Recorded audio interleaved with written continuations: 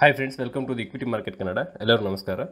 Okay friends, ನಾವು ಈ ಕ್ಲಾಸಲ್ಲಿ pull back and momentum analysing ಬಗ್ಗೆ ತಿಳ್ಕೊಳ್ಳೋಣ.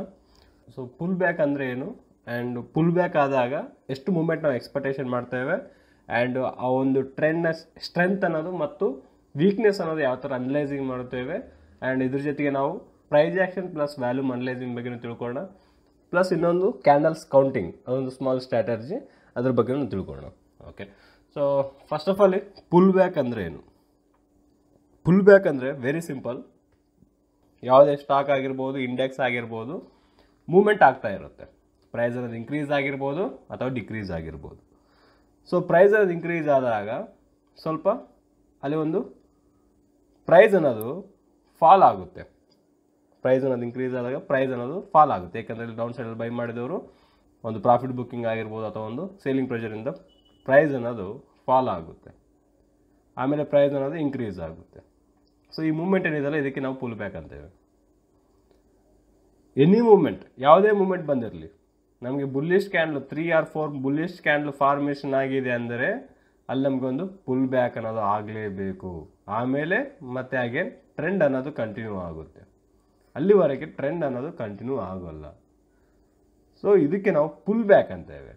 ಸೊ ಲಾಸ್ಟ್ ಕ್ಲಾಸಲ್ಲಿ ನಾವು ಸ್ವಿಂಗ್ ಅಂತ ತಿಳ್ಕೊಂಡಿದ್ದೇವೆ. ಸ್ವಿಂಗ್ ಅಂದರೆ ಮಿನಿಮಮ್ 5 ಕ್ಯಾಂಡಲ್ಸ್ ಅನ್ನೋದು ಹೊಂದಿರಬೇಕು.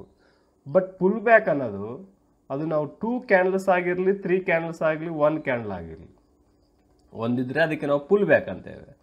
ಪ್ರೈಸ್ ಅನ್ನೋದು ಕಂಟಿನ್ಯೂಸ್ಲಿ ರೈಸ್ ಆದಮೇಲೆ ಸ್ವಲ್ಪ ಸ್ಲೋ ಡೌನ್ ಆಗಿದೆ, ಒಂದು ರೆಡ್ ಕ್ಯಾಂಡಲ್ ಫಾರ್ಮೇಷನ್ ಆಗಿದೆ ಅಂದ್ರೂ ನಾವು ಅದಕ್ಕೆ pull back ಅಂತೇವೆ. So only up ಟ್ರೆಂಡಲ್ಲಿದ್ದಾಗನೇ pull back ಅನ್ನೋದಿಲ್ಲ, ಡೌನ್ ಟ್ರೆಂಡಲ್ಲಿದ್ದಾಗನೂ ಪ್ರೈಸ್ ಫಾಲ್ ಆಗುವಾಗ ಮತ್ತೆ ಪ್ರೈಸ್ ಸ್ವಲ್ಪ ರೈಸ್ ಆಗಿ ಕೆಳಗಡೆ ಫಾಲ್ ಆಗುತ್ತೆ. ಇದಕ್ಕೆ ನಾವು ಪುಲ್ ಬ್ಯಾಕ್ ಅಂತೇವೆ. ಓಕೆ, ಸಪೋಸ್ ಈಗ ಬುಲ್ಲಿಶ್ ಟ್ರೆಂಡ್ ಇದೆ ಅಂದರೆ, ಸಪೋಸ್ ಈಗ ನಿಫ್ಟಿ ಆಗಿರ್ಬೋದು, ಬ್ಯಾಂಕ್ ನಿಫ್ಟಿ ಆಗಿರ್ಬೋದು, ಸ್ಟಾಕ್ಸ್ ಆಗಿರ್ಬೋದು, ಅಪ್ ಟ್ರೆಂಡಲ್ಲೇ ಕ್ಲೋಸ್ ಆಗಿದೆ. ಆ ದಿನ ವೆರಿ ಗುಡ್ ಮೂವ್ಮೆಂಟ್ ಆಗಿದೆ. ನಿಫ್ಟಿ 50 ತಿಳ್ಕೊಳ್ಳೋಣ, 14,550 ಓಪನ್ ಆಗಿ ಅದು 14,650ವರೆಗೆ ಈ ಪ್ರೈಸಲ್ಲಿ ಕ್ಲೋಸಿಂಗ್ ಆಗಿದೆ ಅಂತ ತಿಳ್ಕೊಂಡು, ಇದು ಕ್ಲೋಸಿಂಗ್. ಇಲ್ಲಿ ಓಪನ್ ಆದಮೇಲೆ ಡೈರೆಕ್ಟಾಗಿ ಇಲ್ಲಿವರೆಗೆ ಹೋಗಿ ಕ್ಲೋಸಿಂಗ್ ಆಗುತ್ತಾ? ಆಗೋದಿಲ್ಲ. ಇನ್ಬಿಟ್ನಲ್ಲಿ ಏನಾಗುತ್ತೆ? ಪ್ರೈಸ್ ರೈಸ್ ಆಗುತ್ತೆ, ಡೌನ್ ಆಗುತ್ತೆ, ರೈಸ್ ಆಗುತ್ತೆ, ಮತ್ತೆ ಡೌನ್ ಆಗುತ್ತೆ, ರೈಸ್ ಆಗುತ್ತೆ, ಡೌನ್ ಆಗುತ್ತೆ, ರೈಸ್ ಆಗುತ್ತೆ, ಡೌನ್ ಆಗಿ ರೈಸ್ ಆಗಿ ಲಾಸ್ಟ್ ಫೈನಲ್ ಹೋಗಿ ಇಲ್ಲಿ ಕ್ಲೋಸಿಂಗ್ ಆಗುತ್ತೆ. ಸೊ ಇವೆಲ್ಲ ಮಿಡ್ಲಲ್ಲಿ ಏನು? ಇವೆಲ್ಲ ಮಿಡ್ಲಲ್ಲಿರುವುದು ಪುಲ್ ಬ್ಯಾಕ್ಗಳು. ಇವೆಲ್ಲ ಪುಲ್ ಬ್ಯಾಕ್ ಆಗಿರುತ್ತೆ. ಯಾವುದೇ ಸ್ಟಾಕ್ ಆಗಿರೋ ನಮಗೆ ಡೈರೆಕ್ಟಾಗಿ ಇನ್ಕ್ರೀಸ್ ಆಗಿ ರೈಸ್ ಆಗಿ ನಮಗೆ ಕ್ಲೋಸಿಂಗ್ ಆಗೋದಿಲ್ಲ. ಈ ಥರ ಒಂದು ಸ್ವಿಂಗ್ ಆಗಿ ಅಥವಾ ಒಂದು ಪುಲ್ ಬ್ಯಾಕ್ಗಳಾಗಿ ಮೂಮೆಂಟ್ ಅನ್ನೋದು ಆಗುತ್ತೆ. ಆ್ಯಕ್ಚುಲಿ ಇದೇ ನಮಗಿರುವಂಥ ಒಂದು ಹೆಲ್ದಿ ಟ್ರೆಂಡ್. ಸೊ ಹಾಗಾಗಿ ನಾವು ಪುಲ್ ಬ್ಯಾಕ್ಗಳಾಗುವಾಗ ಯಾವುದೇ ಥರದೊಂದು ಭಯದಿಂದ ಟ್ರೇಡ್ ಮಾಡಬೇಡಿ. ಟ್ರೆಂಡ್ ಅನ್ನೋದು ಅಪ್ ಟ್ರೆಂಡೇ ಇದೆ, ಬಟ್ ಪುಲ್ ಬ್ಯಾಕ್ ಅನ್ನೋದು ಆಗ್ತಾ ಇದೆ. ಜಸ್ಟ್ ಆಫ್ ಪುಲ್ ಬ್ಯಾಕ್ ಅನ್ನೋದು ಆಗ್ತಾ ಇದೆ ಅಷ್ಟೇ. ಓಕೆ, ನಾವೀಗ ಸ್ಟಾಕ್ ಡೌನ್ ಟ್ರೆಂಡ್ ಇದೆ ಅಂದ್ಕೊಂಡಿದ್ದಲ್ಲಿ ಅದು ಫಾಲ್ ಆಗುತ್ತೆ, ಬಟ್ ಸ್ವಲ್ಪ ಪುಲ್ ಬ್ಯಾಕ್ಗಳು ಅನ್ನೋದು ಫಾರ್ಮೇಷನ್ ಆಗುತ್ತಾ, ಒಂದು ಫಾಲ್ನೆಸ್ ಅನ್ನೋದು ಆಗುತ್ತೆ. ಯಾಕಂದರೆ ಇಲ್ಲಿ ಬೈ ಮಾಡಿದವರು ಇಲ್ಲಿ ಪ್ರಾಫಿಟ್ ಬುಕ್ಕಿಂಗ್ ಮಾಡ್ಕೋತಾರೆ, ಹಾಗೆ ಫಾಲ್ ಆಗುತ್ತೆ. ಹಾಗೆ ಇಲ್ಲಿ ಬೈ ಮಾಡಿದವರು ಇಲ್ಲಿ ಪ್ರಾಫಿಟ್ ಬುಕ್ಕಿಂಗ್ ಮಾಡ್ಕೋತಾರೆ, ಅವಾಗ ಇಲ್ಲಿವರೆಗೆ ಫಾಲ್ ಆಗುತ್ತೆ. ಅದೇ ಥರ ಡೌನ್ ಟ್ರೆಂಡಲ್ಲಿರುವಾಗಲೂ ಇಲ್ಲಿ ಸೇಲ್ ಮಾಡಿದವರು ಇಲ್ಲಿ ಎಕ್ಸಿಟ್ ಆಗ್ತಾರೆ. ಎಕ್ಸಿಟ್ ಆಗುವಾಗ ಪ್ರೈಸ್ ಅನ್ನೋ ರೈಸ್ ಆಗುತ್ತೆ. ಓಕೆ, ಈ ಥರದೊಂದು ಪುಲ್ ಬ್ಯಾಕ್ ಅನ್ನೋದು ನಾವು ಪ್ರತಿ ಸ್ಟಾಕಲ್ಲಿ ನೋಡ್ತಾ ಇರ್ತೇವೆ. ಪುಲ್ ಬ್ಯಾಕ್ ಅನ್ನೋ ನಾವು ಪ್ರತಿ ಮೂಮೆಂಟಲ್ಲೂ ನೋಡ್ತಾ ಇರ್ತೇವೆ. ಓಕೆ, ಸೊ ಫಸ್ಟ್ ನೆನ್ಪಿಟ್ಕೊಳ್ಳಿ, ಯಾವುದೇ ಟ್ರೆಂಡನ್ನು ನಮಗೆ ಟ್ರೆಂಡ್ ಐಡೆಂಟಿಫೈ ಮಾಡಿದ ಮೇಲೆ ಪುಲ್ ಬ್ಯಾಕ್ಸ್ ಅನ್ನೋದು ಆಗ್ತಾ ಇರುತ್ತೆ. ಪುಲ್ ಬ್ಯಾಕ್ ಅನ್ನೋದು ಆಗ್ತಾ ಇರುತ್ತೆ. ಓಕೆ, ಈ ಪುಲ್ ಬ್ಯಾಕ್ಗಳಿಗೆ ನಾವು ಹಂಚಿಕೊಂಡು ಎಕ್ಸಿಟ್ ಅನ್ನೋದು ಆಗಬಾರ್ದು. ಟ್ರೆಂಡ್ ಕನ್ಫರ್ಮೇಷನ್ ಮಾಡಿಕೊಂಡು ನಾವು ಹೋಲ್ಡ್ ಮಾಡಿದಲ್ಲಿ ನಾವು entry, targets and stop loss ಇವು ಮೂರಕ್ಕೆ ನಾವು ಯಾವಾಗೂ ರೆಸ್ಪೆಕ್ಟ್ ಕೊಡಬೇಕಾಗುತ್ತೆ. ಸೊ ಈ ಥರ ಒಂದು ಪುಲ್ ಬ್ಯಾಕ್ಗಳಾದಲ್ಲಿ ನಾವು ಯಾವುದೇ ಥರದ ಭಯದಿಂದ ಒಂದು ಎಕ್ಸಿಟ್ ಅನ್ನೋದು ಆಗಬಾರ್ದು. ಪುಲ್ ಬ್ಯಾಕ್ ಅನ್ನೋದು ಆಗೇ ಆಗುತ್ತೆ. ಪುಲ್ ಬ್ಯಾಕ್ ಅನ್ನೋದು ಡೆಫಿನೆಟ್ಲಿ ಆಗುತ್ತೆ. ಓಕೆ, ಸೊ ಪುಲ್ ಬ್ಯಾಕ್ ಅನ್ನೋದು ಯಾವ ಥರ ಇರುತ್ತೆ ಅಂದರೆ, ಇಲ್ಲಿ ನೋಡಿ, ಪ್ರೈಸ್ ಅನ್ನೋದು ಇಲ್ಲಿಂದ ಇಲ್ಲಿವರೆಗೆ ಇನ್ಕ್ರೀಸ್ ಆಗಿದೆ, ಆಮೇಲೆ ಡಿಕ್ರೀಸ್ ಆಗಿದೆ, ಇನ್ಕ್ರೀಸ್ ಆಗಿದೆ, ಡಿಕ್ರೀಸ್ ಆಗಿದೆ, ಇನ್ಕ್ರೀಸ್ ಆಗಿದೆ, ಮತ್ತೆ ಇನ್ಕ್ರೀಸ್ ಆಗಿದೆ. ಹೌದಾ? ಪ್ರೈಸ್ ಅನ್ನೋದು ಇನ್ಕ್ರೀಸ್ ಆಗಿದೆ, ಡಿಕ್ರೀಸ್ ಆಗಿದೆ, ಫಾಲ್ ಆಗಿದೆ, ಮತ್ತೆ ಇನ್ಕ್ರೀಸ್ ಆಗಿದೆ, ಮತ್ತೆ ಫಾಲು, ಮತ್ತೆ ಇನ್ಕ್ರೀಸ್ ಆಗಿದೆ, ಫಾಲ್ ಆಗಿದೆ, ಇನ್ಕ್ರೀಸ್ ಆಗಿದೆ, ಫಾಲ್ ಆಗಿದೆ. ಹೌದಾ? ಸೊ ಇಲ್ಲಿ ಪ್ರೈಸ್ ಅನ್ನೋದು ಇಲ್ಲಿಂದ ಇಲ್ಲಿವರೆಗೆ ಇನ್ಕ್ರೀಸ್ ಆಗಿದ್ದಲ್ಲಿ, ಇದೇನು ಇಲ್ಲಿಂದ ಇಲ್ಲಿವರೆಗೆ ಫಾಲ್ ಆಗಿದ್ದಲ್ಲಿ ಇದು ಪುಲ್ ಬ್ಯಾಕ್, ಇದು ಪುಲ್ ಬ್ಯಾಕ್, ಇದು ಪುಲ್ ಬ್ಯಾಕ್. Okay, clear? ನಮಗೀಗ ಪುಲ್ ಬ್ಯಾಕ್ ಅಂದರೆ ಏನು ಕ್ಲಿಯರಾಗಿ ಅರ್ಥ ಆಯ್ತಲ್ಲ? ಓಕೆ, ನೆಕ್ಸ್ಟ್ ಸ್ಟೆಪ್ ಬಂದು ಈ ಪುಲ್ ಬ್ಯಾಕ್ನ ಅನಲೈಸಿದ ಮೇಲೆ ಆ ಒಂದು ಟ್ರೆಂಡ್ನ ಸ್ಟ್ರೆಂತ್ ಎಷ್ಟಿದೆ, ಆ ಒಂದು ಟ್ರೆಂಡ್ನ ಸ್ಟ್ರೆಂತ್ ಎಷ್ಟಿದೆ ಅಂತ ನಾವು ಅನಲೈಸಿಂಗ್ ಮಾಡ್ಬೋದು. ಸೊ ಇದು ಯಾವ ಟ್ರೆಂಡಲ್ಲಿದೆ, ಇದು ಅಪ್ ಟ್ರೆಂಡಲ್ಲಿದೆ. ಹೌದಾ, ಇದು ಅಪ್ ಟ್ರೆಂಡಲ್ಲಿದೆ. ಈಗ ಅಪ್ ಟ್ರೆಂಡ್ನ ಸ್ಟ್ರೆಂತ್ ಎಷ್ಟಿದೆ ಅಂತೇಳಿ ನಾವು ಈ ಪುಲ್ ಬ್ಯಾಕ್ ಅನ್ನೋದು ಅನಲೈಸಿಂಗ್ ಮಾಡಿ ನಾವು ಹೇಳ್ಬೋದು ಈ ಟ್ರೆಂಡ್ನ ಸ್ಟ್ರೆಂತ್ ಎಷ್ಟಿದೆ ಅಂತೇಳಿ. ಸೊ ಯಾವ ಥರ ಅಂದರೆ ಪ್ರೈಸ್ ಅನ್ನೋದು ಇನ್ಕ್ರೀಸ್ ಆಗಿದೆ, ಅಪ್ ಟ್ರೆಂಡಲ್ಲಿದೆ ಅಂದರೆ ಭಾಳಷ್ಟು ಡಿಕ್ರೀಸ್ ಆಗುತ್ತಾ ಇಲ್ಲ ಕಡಿಮೆ ಆಗುತ್ತೆ, ಭಾಳಷ್ಟು ಡಿಕ್ರೀಸ್ ಆಗುತ್ತಾ ಆಗೋದಿಲ್ಲ, ಫಾಲಿಂಗ್ ಅನ್ನೋದು ಕಡಿಮೆ ಆಗುತ್ತೆ. ಮತ್ತು ಆಮೇಲೆ ಪ್ರೈಸ್ ಪುಲ್ ಬ್ಯಾಕ್ ಆದಮೇಲೆ ಮತ್ತೆ ಪ್ರೈಸ್ ಅನ್ನೋದು ಇನ್ಕ್ರೀಸ್ ಆಗುತ್ತೆ. ಸೊ ಟ್ರೆಂಡ್ ಸ್ಟ್ರಾಂಗ್ ಇದೆ, ಅಪ್ ಟ್ರೆಂಡಲ್ಲಿದೆ ಅಂದಾಗ ಪುಲ್ ಬ್ಯಾಕ್ಗಳು ಕಡಿಮೆ ಆಗುತ್ತಾ ಪ್ರೀವಿಯಸ್ ಹೈ ಟು ಈ ಹೈಸ್ ಅಂದರೆ ಸ್ವಿಂಗ್ ಹೈಸ್ ಅಂತೇಳಿ ನಾವು ಲಾಸ್ಟ್ ಕ್ಲಾಸಲ್ಲಿ ತಿಳ್ಕೊಂಡಿದ್ದಲ್ಲ, ಈ ಸ್ವಿಂಗ್ ಹೈಯಿಂದ ಈ ಸ್ವಿಂಗ್ ಹೈಗೆ ಡಿಸ್ಟೆನ್ಸ್ ಅನ್ನೋದು ಬೆಳೆಯುತ್ತೆ. ಆ್ಯಂಡ್ ಪುಲ್ ಬ್ಯಾಕ್ಗಳು ಅನ್ನೋದು ಕಡಿಮೆ ಆಗುತ್ತೆ, ಡೆಪ್ತ್ ಅನ್ನೋದು ಕಡಿಮೆ ಆಗುತ್ತೆ. ತೋರಿಸ್ತೀನಿ ಅದ್ರ ಬಗ್ಗೆ ನಾನು, ಡೆಪ್ತ್ ಅನ್ನೋದು ಕಡಿಮೆ ಆಗುತ್ತೆ, ಅದನ್ನು ತಿಳ್ಕೊಳ್ಳೋಣ. ಓಕೆ, ಪುಲ್ ಬ್ಯಾಕ್ ಆದಮೇಲೆ previous swing high to present swing ಹೈಗೆ distance ಅನ್ನೋದು ಕಡಿಮೆ ಆಗುತ್ತೆ. ಸೊ ನಾವೀಗ ಸೆಕೆಂಡ್ ಪಾಯಿಂಟ್ ಏನು ತಿಳ್ಕೊತಿದ್ದೇವೆ, ಈಗ ಟ್ರೆಂಡ್ನ ಸ್ಟ್ರೆಂತ್ ಎಷ್ಟಿದೆ ಅಂತ ತಿಳ್ಕೊತಿದ್ದೇವೆ. ಅಪ್ ಟ್ರೆಂಡ್ ಇದೆ ಅಂದರೆ ಅಪ್ ಟ್ರೆಂಡ್ನ ಸ್ಟ್ರೆಂತ್ ಎಷ್ಟಿದೆ ಅಂತೇಳಿ, ಒಂದು ಪುಲ್ ಬ್ಯಾಕ್ ಆದಾಗ ಅಪ್ ಟ್ರೆಂಡ್ನ ಸ್ಟ್ರೆಂತ್ ಎಷ್ಟಿದೆ ಅಂತೇಳಿ. ಈಗ ಇದು ಪುಲ್ ಬ್ಯಾಕ್ ಆಗಿದೆ, ಈ ಪುಲ್ ಬ್ಯಾಕಲ್ಲಿ ಈ ಒಂದು ಪ್ರೀವಿಯಸ್ ಸ್ವಿಂಗ್ ಟು ಪ್ರೆಸೆಂಟ್ ಸ್ವಿಂಗ್ಗೆ ಎಷ್ಟು ಡಿಸ್ಟೆನ್ಸ್ ಇದೆ, ಓಕೆ ಇಷ್ಟು ಡಿಸ್ಟೆನ್ಸ್ ಇದೆ ಅಂತ ನೋಟ್ ಮಾಡ್ಕೊಳ್ಳೋಣ. ಇದು ಸೆಕೆಂಡ್ ಪುಲ್ ಬ್ಯಾಕಲ್ಲಿ ಪ್ರೀವಿಯಸ್ ಸ್ವಿಂಗ್ಗೆ ಪ್ರೆಸೆಂಟ್ ಸ್ವಿಂಗ್ಗೆ, ಇದು ಇಲ್ಲಿಂದ ಒಂದು ಪುಲ್ ಬ್ಯಾಕಲ್ಲಿ ಇಲ್ಲೋ ರೈಸ್ ಆಗಿರುತ್ತಲ್ಲ, ಅವಾಗ ಈ ಒಂದು ಡಿಸ್ಟೆನ್ಸ್ ನೋಡಿ ಎಷ್ಟಿದೆ, ಈ ಡಿಸ್ಟೆನ್ಸ್ಗೆ ಕಂಪೇರ್ ಮಾಡಿ ಡಿಸ್ಟೆನ್ಸ್ ಅನ್ನೋದು ಹೆಚ್ಚಾಗ್ತಾ ಇದೆ ಅಂದರೆ ಮೂಮೆಂಟ್ಸ್ ಅನ್ನೋದು ಜಾಸ್ತಿ ಆಗ್ತಾ ಇದೆ. ಅಪ್ ಟ್ರೆಂಡಲ್ಲಿರುವಾಗ ಪ್ರೈಸ್ ಇನ್ಕ್ರೀಸ್ ಆಗ್ತಾ ಇರುತ್ತಲ್ಲ, ಅದು ಮೂಮೆಂಟ್ ಅನ್ನೋದು ಜಾಸ್ತಿ ಆಗ್ತಾ ಇದೆ. ಪ್ರೈಸ್ ಫಾಲಿಂಗ್ ಇನ್ಕ್ರೀಸಿಂಗ್ ಅನ್ನೋದು ಜಾಸ್ತಿ ಆಗ್ತಾ ಇದೆ. ಈಗ ನಾವು ಟ್ರೆಂಡ್ ಸ್ಟ್ರೆಂತ್ ನಾವು ಕನ್ಫರ್ಮೇಷನ್ ಮಾಡ್ಕೋಬಹುದಲ್ವ, ಪ್ರೈಸ್ ಫಾಲಿಂಗ್ ಅನ್ನೋದು ಕಡಿಮೆ ಆಗ್ತಾ ಇದೆ, ಇನ್ಕ್ರೀಸಿಂಗ್ ಅನ್ನೋದು ಜಾಸ್ತಿ ಆಗ್ತಾ ಇದೆ. ಸೊ ಈ ಥರ ಮಾಡಿದಲ್ಲಿ ಟ್ರೆಂಡ್ ಸ್ಟ್ರೆಂತ್ ಅನ್ನು ನಾವು ಐಡೆಂಟಿಫೈ ಮಾಡ್ಬೋದು. ಈ ಡಿಸ್ಟೆನ್ಸ್ ಒಂದು ಪ್ರೀವಿಯಸ್ ಸ್ವಿಂಗ್ ಹೈಗೆ ಪ್ರೆಸೆಂಟ್ ಸ್ವಿಂಗ್ ಹೈಗೆ ಬಂದಿರೋ ಡಿಸ್ಟೆನ್ಸು ಆ್ಯಂಡ್ ಈ ಡಿಸ್ಟೆನ್ಸು ಪ್ರೀವಿಯಸ್ ಗ್ಯಾಪಲ್ಲಿ ಬಂದಿರೋಂಥ ಡಿಸ್ಟೆನ್ಸ್ಗೆ ನಾವು ಕಂಪೇರ್ ಮಾಡಿದಲ್ಲಿ ಟ್ರೆಂಡ್ನ ಸ್ಟ್ರೆಂತನ್ನು ನಾವು ತಿಳ್ಕೊಬೋದು. ನಾವು ಜಸ್ಟ್ ವಿಜುವಲ್ ನೋಡಿದಾಗಲೂ ಈ ಟ್ರೆಂಡ್ನ ಡಿಸ್ಟೆನ್ಸನ್ನು ನಾವು ಅನಲೈಸಿಂಗ್ ಮಾಡ್ಬೋದು. ಹೌದಾ, ಸೊ ಈ ಮೂಮೆಂಟಿಂದ ಈ ಮೂಮೆಂಟಲ್ಲಿ ಜಾಸ್ತಿ ಇದೆ. ಹೌದಾ, ಈ ಮೂಮೆಂಟ್ ನೋಡಿದಲ್ಲಿ ಈ ಥರ್ಡ್ ಮೂಮೆಂಟಲ್ಲಿ ಹೆಚ್ಚಾಗಿ ಮೂಮೆಂಟ್ ಇದೆ. ಸೊ ಅಪ್ ಟ್ರೆಂಡ್ ಅನ್ನೋದು ಸ್ಟ್ರಾಂಗ್ ಆಗಿದೆ. ಓಕೆ, ಸೊ ಸೆಕೆಂಡ್ ಪಾಯಿಂಟ್ ಏನು, ಒಂದು ಪುಲ್ ಬ್ಯಾಕ್ ಆಗಿರುವ ಡೆಪ್ತ್ ಅನ್ನೋದು ಕಡಿಮೆ ಆಗಬೇಕು ಒಂದು. ಓಕೆ, ಸೆಕೆಂಡ್ ಒನ್ ಬಂದು ಸ್ವಿಂಗ್ ಹೈಸ್ಗಳಿಗಿರುವ ಗ್ಯಾಪ್, ಈ ಸ್ವಿಂಗ್ ಹೈ ಟು ಈ ಸ್ವಿಂಗ್ ಹೈಗಿರುವ ಡಿಸ್ಟೆನ್ಸ್ ಇರುತ್ತಲ್ಲ, ಈ ಡಿಸ್ಟೆನ್ಸಿಂದ ನೆಕ್ಸ್ಟ್ ಡಿಸ್ಟೆನ್ಸ್ ಕಂಪೇರ್ ಮಾಡಿದಲ್ಲಿ ಇದನ್ನು ಇನ್ಕ್ರೀಸ್ ಆಗಿದ್ದಲ್ಲಿ ನಾವು ಆ ಟ್ರೆಂಡ್ನ ಸ್ಟ್ರೆಂತನ್ನು ನಾವು ತಿಳ್ಕೊಬೋದು. ಟ್ರೆಂಡ್ ಅನ್ನೋದು ಸ್ಟ್ರಾಂಗ್ ಆಗಿದೆಯಾ ವೀಕ್ ಆಗಿದೆಯಾ ಅಂತೇಳಿ. ಓಕೆ, ಒಂದು ಸಾರ್ ನಾವು ಎಕ್ಸಾಂಪಲಲ್ಲಿ ನೋಡೋಣ. ಸೊ ಇಲ್ಲಿ ನಾವು ಈ ಒಂದು ಮೂಮೆಂಟ್ನ ನೋಡಿದಲ್ಲಿ ತಿಳ್ಕೊಬೋದು ಅಪ್ ಟ್ರೆಂಡ್ ಅನ್ನೋದು ಸ್ಟ್ರಾಂಗ್ ಆಗಿದೆ ಅಂತೇಳಿ. ಓಕೆ, ಆ್ಯಂಡ್ ಅದೇ ಥರ ಸೆಕೆಂಡ್ ಎಕ್ಸಾಂಪಲ್ ನೋಡಿದಲ್ಲಿ ನಾವೇನೇನು ಅಬ್ಸರ್ವ್ ಮಾಡಬೇಕು, ಸೊ ಪುಲ್ ಬ್ಯಾಕ್ ಆದಲ್ಲಿ 2 ಪಾಯಿಂಟ್ಸ್ ಅಬ್ಸರ್ವ್ ಮಾಡಬೇಕು. ಫಸ್ಟ್ ಪಾಯಿಂಟ್ ಬಂದು ಈ ಒಂದು ಪುಲ್ ಬ್ಯಾಕ್ ಅನ್ನೋದು ಇನ್ಕ್ರೀಸ್ ಆಗ್ತಾ ಇದೆ, ಡಿಕ್ರೀಸ್ ಆಗ್ತಾ ಇದೆ. ಪುಲ್ ಬ್ಯಾಕ್ ಅನ್ನೋದು ಇನ್ಕ್ರೀಸ್ ಆಗ್ತಿದೆ, ಡಿಕ್ರೀಸ್ ಆಗ್ತಾ ಇದೆ, ಫಸ್ಟ್ ಪಾಯಿಂಟ್. ಸೆಕೆಂಡ್ ಪಾಯಿಂಟ್ ಬಂದು ಈ ಸ್ವಿಂಗ್ ಹೈಸ್ಗಳಿಗಿರುವ ಡಿಸ್ಟೆನ್ಸ್ ಕಂಪ್ಯಾರಿಸನ್ ಮಾಡೋದು. ಇದು ಈ ಸ್ವಿಂಗ್ ಹೈಗೆ ಆ್ಯಂಡ್ ಈ ಸ್ವಿಂಗ್ ಹೈಗೆ ಇರುವಂತಹ ಡಿಸ್ಟೆನ್ಸ್ ಅನ್ನೋದು ಕಂಪೇರ್ ಮಾಡ್ಬೋದು. ಇಲ್ಲಿ ನೋಡ್ಬೋದು ಫಸ್ಟ್ ಪಾಯಿಂಟ್ ಪ್ರಕಾರ ಪುಲ್ ಬ್ಯಾಕ್ ಇಲ್ಲಿ ಕಡಿಮೆ ಆಗಿದೆ, ಇಲ್ಲಿ ಇನ್ಕ್ರೀಸ್ ಆಗಿದೆ, ಇಲ್ಲಿ ಇನ್ನೂ ಇನ್ಕ್ರೀಸ್ ಆಗಿದೆ. ಇನ್ಕ್ರೀಸ್ ಆಗ್ತಾ ಇದೆ ಅಂದರೆ ಟ್ರೆಂಡ್ನ ಸ್ಟ್ರೆಂತ್ ಅನ್ನೋದು ಕಡಿಮೆ ಆಗ್ತಾ ಇದೆ, ಅಂದರೆ ವೀಕ್ನೆಸ್ ಆಗ್ತಾ ಇದೆ. ಇದು ಯಾವ ಟ್ರೆಂಡಲ್ಲಿದೆ, ಅಪ್ ಟ್ರೆಂಡಲ್ಲಿದೆ. ಅಪ್ ಟ್ರೆಂಡ್ ಅನ್ನೋದು ವೀಕ್ ಆಗ್ತಾ ಇದೆ. ಅಪ್ ಟ್ರೆಂಡ್ ವೀಕ್ ಆದರೆ ಯಾವ ಟ್ರೆಂಡಿಗೆ ಕನ್ವರ್ಟ್ ಆಗುತ್ತೆ, ಅದು ಡೌನ್ ಟ್ರೆಂಡಿಗೆ ಕನ್ವರ್ಟ್ ಆಗುತ್ತೆ. ಹೌದಾ, ಸೊ ಇಲ್ಲಿನೂ ಒಂದು ಸ್ವಿಂಗ್ ಹೈಸ್ಗಳಿರುವ ಡಿಸ್ಟೆನ್ಸ್ ನೋಡಿ, ಈ ಸ್ವಿಂಗ್ ಹೈಯಿಂದ ಈ ಸ್ವಿಂಗ್ ಹೈ ನೋಡಿದಲ್ಲಿ ಭಾಳಷ್ಟು ಡಿಸ್ಟೆನ್ಸ್ ಇದೆ. ಆಮೇಲೆ ಈ ಡಿಸ್ಟೆನ್ಸ್ ನೋಡಿದಲ್ಲಿ ಇದಕ್ಕೆ ಕಂಪೇರ್ ಮಾಡಿದಲ್ಲಿ ಕಡಿಮೆ ಡಿಸ್ಟೆನ್ಸ್ ಇದೆ, ಆಮೇಲೆ ಇದಕ್ಕೆ ನೋಡಿದಲ್ಲಿ ಕಡಿಮೆ ಡಿಸ್ಟೆನ್ಸ್. ಅಂದರೆ ಪ್ರೈಸ್ ಇನ್ಕ್ರೀಸಿಂಗ್ ಫಾಲಿಂಗ್ ಅನ್ನೋದು ಜಾಸ್ತಿ ಆಗ್ತಾ ಇದೆ, ಆವಾಗ ಟ್ರೆಂಡ್ ಅನ್ನೋದು ಚೇಂಜ್ ಆಗುತ್ತೆ. ಓಕೆ, ಪುಲ್ ಬ್ಯಾಕ್ ಆದಾಗ ಅಬ್ಸರ್ವ್ ಮಾಡಬೇಕಾಗಿರುವ ಅಂಶಗಳು ಓಕೆ, ಟ್ರೆಂಡ್ ಅನ್ನೋದು ಸ್ಟ್ರಾಂಗ್ ಇದೆಯಾ ಅಥವಾ ವೀಕ್ ಆಗ್ತಾ ಇದೆ ಅಂತೇಳಿ 2 ಪಾಯಿಂಟ್ಸ್ ಚೆನ್ನಾಗಿ ನೆನ್ಪಿಟ್ಕೊಳ್ಳಿ. ಫಸ್ಟ್ ಪಾಯಿಂಟ್ ಬಂದು ಪುಲ್ ಬ್ಯಾಕ್, ಈ ಪುಲ್ ಬ್ಯಾಕ್ನ ಡೆಪ್ತ್ ಅನ್ನೋದು ಅನಲೈಸಿಂಗ್ ಮಾಡೋದು. ಸೆಕೆಂಡ್ ಪಾಯಿಂಟ್ ಬಂದು ಸ್ವಿಂಗ್ ಹೈಸ್ಗಳ ಈ ಡಿಸ್ಟೆನ್ಸ್ ಇರುತ್ತಲ್ಲ, ಈ ಡಿಸ್ಟೆನ್ಸ್ಗೆ ಕಂಪೇರ್ ಮಾಡಿದಲ್ಲಿ ಡಿಸ್ಟೆನ್ಸ್ ಅನ್ನೋದು ಇನ್ಕ್ರೀಸ್ ಆಗ್ತಾ ಇದೆ ಅಂದರೆ ಆ ಒಂದು ಟ್ರೆಂಡ್ನ ಸ್ಟ್ರೆಂತ್ ಸ್ಟ್ರಾಂಗ್ ಆಗಿದೆ ಅಂತೇಳಿ. ಡಿಸ್ಟೆನ್ಸ್ ಅನ್ನೋದು ಕಡಿಮೆ ಆಗ್ತಾ ಇದೆ ಅಂದಲ್ಲಿ ಟ್ರೆಂಡ್ ಅನ್ನೋದು ವೀಕ್ ಆಗ್ತಾ ಇದೆ ಅಂತೇಳಿ. ಟ್ರೆಂಡ್ ಅನ್ನೋದು ವೀಕ್ ಆಗ್ತಿದೆ ಅಂತ ನಾವು ತಿಳ್ಕೊಬೋದು. ಓಕೆ, ಆ್ಯಂಡ್ ಇನ್ನೊಂದು ಎಕ್ಸಾಂಪಲ್ ಇದೆ ನೋಡಿ ಇಲ್ಲಿ.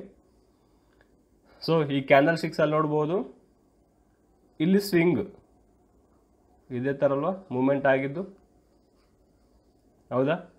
ಸೊ ಈ ಸ್ವಿಂಗ್ ಹೈಯಿಂದ ಈ ಸ್ವಿಂಗ್ ಹೈಗೆ ನೋಡಿ, ಇಲ್ಲಿ ನೋಡ್ಬೋದು ಡೆಪ್ತ್ ನೋಡಿ ಒಂದು ಸಾರಿ. ಈ ಸ್ವಿಂಗ್ ಹೈಸಿಂದ ಡೆಪ್ತ್, ಫಸ್ಟ್ ಪಾಯಿಂಟ್ ಏನು, ಡೆಪ್ತ್ ಅನಲೈಸಿಂಗ್ ಮಾಡೋದು. ಡೆಪ್ತ್ ನೋಡಿದಲ್ಲಿ ಡೆಪ್ತ್ ಅನ್ನೋದು ಇನ್ಕ್ರೀಸ್ ಆಗ್ತಾ ಇದೆ, ಡೆಪ್ತ್ ಅನ್ನೋದು ಇನ್ಕ್ರೀಸಿಂಗ್ ಆಗ್ತಾ ಇದೆ. ಸೆಕೆಂಡ್ ಪಾಯಿಂಟು, ಈ ಸ್ವಿಂಗ್ ಹೈಯಿಂದ ಇಲ್ಲಿಂದ ಇಲ್ಲಿವರೆಗೆ ಗ್ಯಾಪನ್ನು ಅನಲೈಸಿಂಗ್ ಮಾಡೋದು.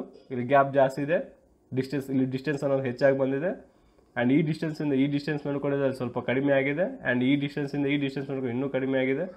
ಈ ಡಿಸ್ಟೆನ್ಸ್ ನೋಡಿದ್ರೆ ಕಡಿಮೆ ಇದೆ.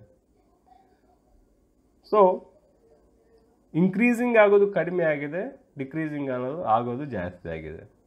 ಸೊ ಅಂದರೆ ಅಪ್ ಟ್ರೆಂಡ್ ಅನ್ನೋದು ವೀಕ್ ಆಗ್ತಾ ಇದೆ. ಅಪ್ ಟ್ರೆಂಡ್ ಏನು ತೋರಿಸ್ತಾ ಇದೆ ನಮಗೆ, ಅಪ್ ಟ್ರೆಂಡ್ ಅನ್ನೋದು ವೀಕ್ ಆಗ್ತಾ ಇದೆ ಅಂತ ತೋರಿಸಿಕೊಡುತ್ತೆ. ಅಪ್ ಟ್ರೆಂಡ್ ಅನ್ನೋದು ವೀಕ್ ಆಗ್ತಿದೆ ಅಂದಲ್ಲಿ ಡೌನ್ ಟ್ರೆಂಡಿಗೆ ಕನ್ವರ್ಟ್ ಆಗುತ್ತೆ ಅದು. ಓಕೆ, ಅಪ್ ಟ್ರೆಂಡ್ ವೀಕ್ ಆಗಿದೆ ಅಂದಲ್ಲಿ ಡೌನ್ ಟ್ರೆಂಡಿಗೆ ಕನ್ವರ್ಟ್ ಆಗುತ್ತೆ. ಆ್ಯಂಡ್ ಈ ವೀಕ್ನೆಸ್ಸಿಂದ ನಾವು ಒಂದು ಪೊಸಿಷನಲ್ ಟ್ರೇಡಿಂಗ್ ಅನ್ನೋದು ಮಾಡಬಹುದು. ಆ್ಯಂಡ್ ಇಲ್ಲೂ ನೋಡ್ಬೋದು, ಇದು ಯಾವ ಥರ ಮೂಮೆಂಟ್ ಆಗಿದೆ, ಇದೇ ಥರ ಅಲ್ವಾ, ರೈಟ್?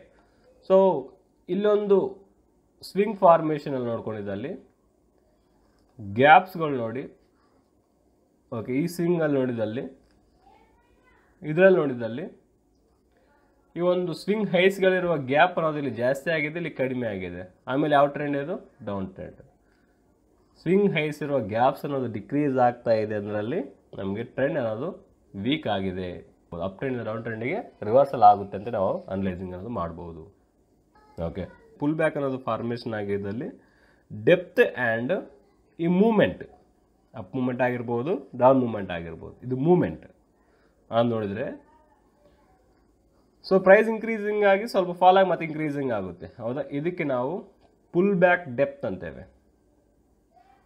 ಓಕೆ, ಇದಕ್ಕೆ ನಾವು ಪುಲ್ ಬ್ಯಾಕ್ ಡೆಪ್ತ್. ಈ ಡೆಪ್ತ್ ಅನ್ನೋದು ಎಷ್ಟಿದೆ, ನಾರ್ಮಲಿ ಪ್ರೈಸ್ ಇನ್ಕ್ರೀಸಿಂಗ್ ಆಗಿದೆ ಅಂದರೆ ಪುಲ್ ಬ್ಯಾಕ್ ಆಗಬೇಕು, ಕೆಳಗಡೆ ಫಾಲ್ ಆಗಬೇಕು. ಆಮೇಲೆ ಬಯರ್ಸ್ನವರು ಪ್ರೈಸ್ ಅನ್ನೋದು ಇನ್ಕ್ರೀಸಿಂಗ್ ಮಾಡ್ತಾರೆ. ಇದಕ್ಕೆ ನಾವು ಪುಲ್ ಬ್ಯಾಕ್ ಅಂತೇವೆ. ಇದೇನು ಎಷ್ಟು ಪುಲ್ ಬ್ಯಾಕ್ ಆಗಿದೆ ಅಂತ ತಿಳ್ಕೊತೀವಲ್ಲ, ಅದೇ ನಾವು ಪುಲ್ ಬ್ಯಾಕ್ ಡೆಪ್ತ್ ಅಂತೇವೆ. ಓಕೆ, ಇದು moment, black line ಕಾಣಿಸೋದು moment. Okay, pull back ಅಂದರೆ ಕ್ಲಿಯರಾಗಿ ಅರ್ಥ ಆಯ್ತಲ್ವ? ಪುಲ್ ಬ್ಯಾಕ್ ಅಂದರೆ ಪ್ರೈಸ್ ಅನ್ನೋದು ಇನ್ಕ್ರೀಸಿಂಗ್ ಆಗಿದೆ ಅಂದರೆ ಸ್ವಲ್ಪ ಪ್ರೈಸ್ ಅನ್ನೋದು ಫಾಲ್ ಆಗಲೇಬೇಕು. ಓಕೆ, ಪ್ರೈಸ್ ಅನ್ನೋದು ಫಾಲ್ ಆಗಲೇಬೇಕು. ಆಮೇಲೆ ಬೈಯರ್ಸ್ ಅನ್ನೋದು ಆ್ಯಕ್ಟಿವೇಟ್ ಆಗಿ ಪ್ರೈಸ್ ಅನ್ನೋದು ಇನ್ಕ್ರೀಸ್ ಮಾಡ್ತಾರೆ. ಇದು ಪುಲ್ ಬ್ಯಾಕ್. ಸೊ ಇದೇನು ಪುಲ್ ಬ್ಯಾಕ್ ಅನ್ನೋದು ಎಷ್ಟಾಗಿದೆ ಅಂತ ನೋಡೋದಕ್ಕೆ ನಾವು ಪುಲ್ ಬ್ಯಾಕ್ ಡೆಪ್ತ್ ಅಂತೇವೆ. ಓಕೆ, ಈ ಪುಲ್ ಬ್ಯಾಕ್ ಡೆಪ್ತಿಂದ ಒಂದು ಟ್ರೆಂಡ್ನ ಸ್ಟ್ರೆಂತ್ ಅನ್ನೋದು ಅನಲೈಸಿಂಗ್ ಮಾಡ್ತೇವೆ. ಟ್ರೆಂಡ್ನ ಸ್ಟ್ರೆಂತ್, ಟ್ರೆಂಡ್ ಇದೆ ಅಂದರೆ ಆ ಟ್ರೆಂಡ್ನ ಸ್ಟ್ರೆಂತ್ ಅನ್ನೋದು ನಾವು ಅನಲೈಸಿಂಗ್ ಮಾಡ್ತೇವೆ. ಸೊ ಏನಂದರೆ ಪ್ರೈಸ್ ಇನ್ಕ್ರೀಸಿಂಗ್ ಆಗಿದೆ ಅಂದರೆ ಡೆಫಿನೆಟ್ಲಿ ಪುಲ್ ಬ್ಯಾಕ್ ಅನ್ನೋದು ಆಗುತ್ತೆ. ಪುಲ್ ಬ್ಯಾಕ್ ಆದಮೇಲೆ ಮತ್ತೆ ಬೈಯರ್ಸ್ನವ್ರು ಇನ್ಕ್ರೀಸಿಂಗ್ ಮಾಡ್ತಾರೆ, ಮತ್ತೆ ಪುಲ್ ಬ್ಯಾಕ್, ಮತ್ತೆ ಇನ್ಕ್ರೀಸಿಂಗ್, ಮತ್ತೆ ಪುಲ್ ಬ್ಯಾಕ್ ಆಗುತ್ತೆ, ಹೌದಾ? ಸೊ ಇಲ್ಲೇನೇನು ಪುಲ್ ಬ್ಯಾಕ್ ಆಗಿದೆಯಲ್ಲ, ಈ ಪುಲ್ ಬ್ಯಾಕ್ನ ಡೆಪ್ತ್ ಅನ್ನೋದು ಅನಲೈಸಿಂಗ್ ಮಾಡೋದು. ಡೆಪ್ತ್ ಅನ್ನೋದು ಇನ್ಕ್ರೀಸಿಂಗ್ ಆಗಿದೆ, ಡಿಕ್ರೀಸ್ ಆಗಿದೆ ಅಂತೇಳಿ. ಡೆಪ್ತ್ ಅನ್ನೋದು ಡಿಕ್ರೀಸ್ ಆಗ್ತಾ ಇದೆ ಅಂದರೆ ಆ ಒಂದು ಟ್ರೆಂಡ್ನ ಸ್ಟ್ರೆಂತ್ ಅನ್ನೋದು ಜಾಸ್ತಿ ಇದೆ, ಟ್ರೆಂಡ್ನ ಸ್ಟ್ರೆಂತ್ ಅನ್ನೋದು ಸ್ಟ್ರಾಂಗ್ ಇದೆ ಅಂತ ನಾವು ತಿಳ್ಕೊಬೋದು. ಈ ಪುಲ್ ಬ್ಯಾಕ್ನ ಡೆಪ್ತ್ ಅನ್ನೋದು ಕಡಿಮೆ ಆದರೆ ಇಲ್ಲಿ ನೋಡ್ಬೋದು, ಇಲ್ಲಿ ಡೆಪ್ತ್ ಜಾಸ್ತಿ ಇದೆ, ಆಮೇಲೆ ಕಡಿಮೆ ಆಗ್ತಾ ಇದೆ, ಆಮೇಲೆ ಇನ್ನೂ ಸ್ವಲ್ಪ ಕಡಿಮೆ ಆಗಿದೆ. ಈ ಥರದ್ದೊಂದು ಪುಲ್ ಬ್ಯಾಕ್ನ ಡೆಪ್ತ್ ಅನ್ನೋದು ಕಡಿಮೆ ಆಗ್ತಾ ಇದೆ ಅಂದಲ್ಲಿ ನಾವು ಆ ಒಂದು ಟ್ರೆಂಡ್ನ ಸ್ಟ್ರೆಂತ್ ಅನ್ನೋದು ಅನಲೈಸಿಂಗ್ ಮಾಡ್ಬೋದು. ಕಡಿಮೆ ಆಗ್ತಾ ಇದೆ ಅಂದರೆ ಸೊ ಟ್ರೆಂಡ್ನ ಸ್ಟ್ರೆಂತ್ ಅನ್ನೋದು ಸ್ಟ್ರಾಂಗ್ ಇದೆ ಅಂತ ಅದರ ಅರ್ಥ. ಓಕೆ, ಆ್ಯಂಡ್ ಇನ್ಕ್ರೀಸಿಂಗ್ ಆಗ್ತಾ ಇದೆ ಅಂದಲ್ಲಿ ಇನ್ಕ್ರೀಸ್ ಆಗ್ತಾ ಇದೆ.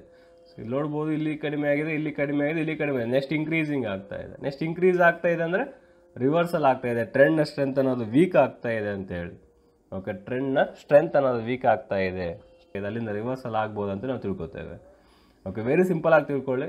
ಪುಲ್ ಬ್ಯಾಕ್ಗಳು ಕಡಿಮೆ ಆಗ್ತಾ ಹೋದರೆ ಸೊ ಆ ಟ್ರೆಂಡ್ನ ಸ್ಟ್ರೆಂತ್ ಅನ್ನೋದು ಸ್ಟ್ರಾಂಗ್ ಇದೆ ಅಂತೇಳಿ.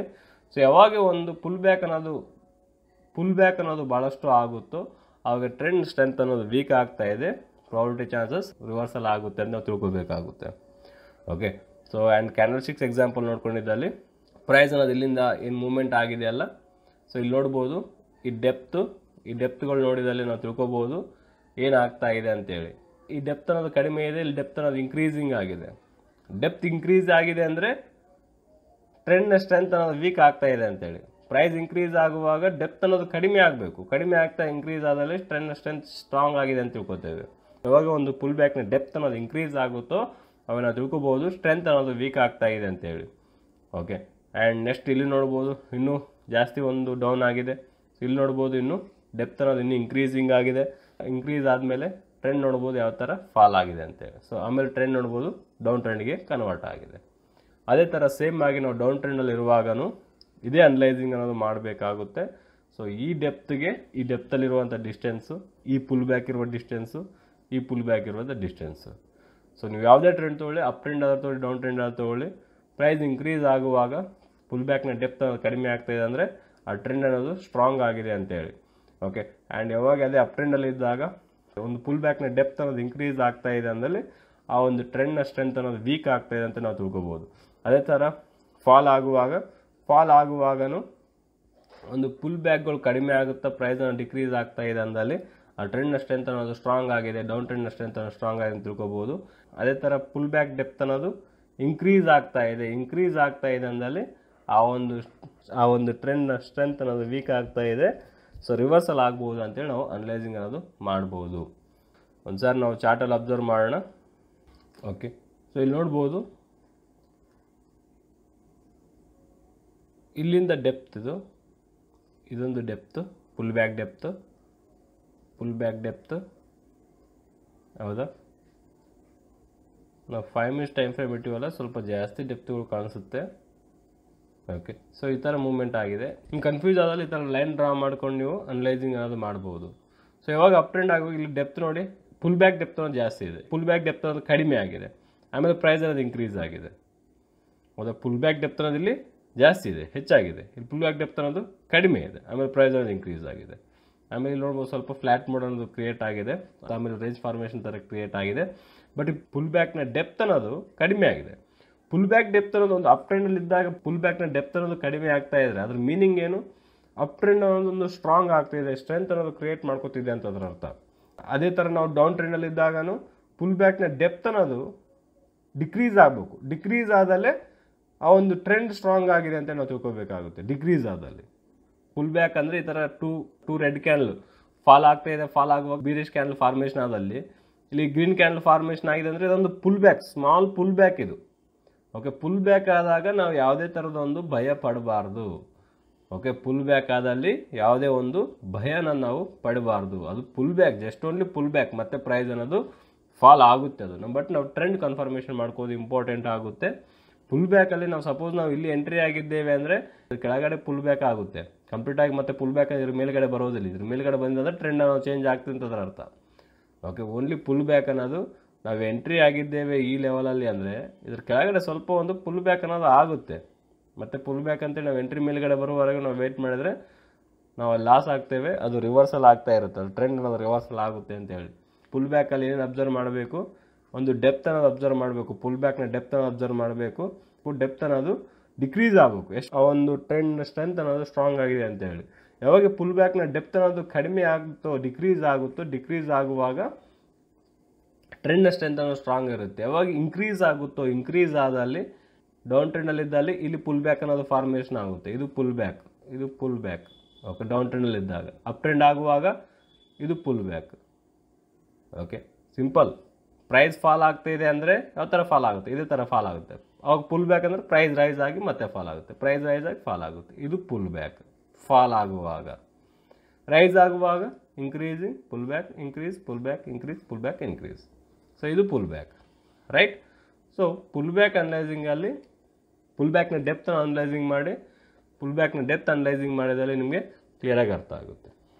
ಸೊ ಪುಲ್ ಬ್ಯಾಕಿಂದ ನಾವು ಒಂದು ಟ್ರೆಂಡ್ನ ಸ್ಟ್ರೆಂತ್ ಅನ್ನೋದು ವೀಕ್ ಆಗಿದೆ ಸ್ಟ್ರಾಂಗ್ ಆಗಿದೆ ಅಂತ ನಾವು ತಿಳ್ಕೊಬೋದು. ಓಕೆ, ಒಂದು ಟ್ರೆಂಡ್ನ ಸ್ಟ್ರೆಂತ್ ಅನ್ನೋದು ವೀಕ್ ಆಗಿದೆಯಾ ಅಥವಾ ಸ್ಟ್ರಾಂಗ್ ಆಗಿದೆ ಅಂತ ನಾವು ತಿಳ್ಕೊಬೋದು.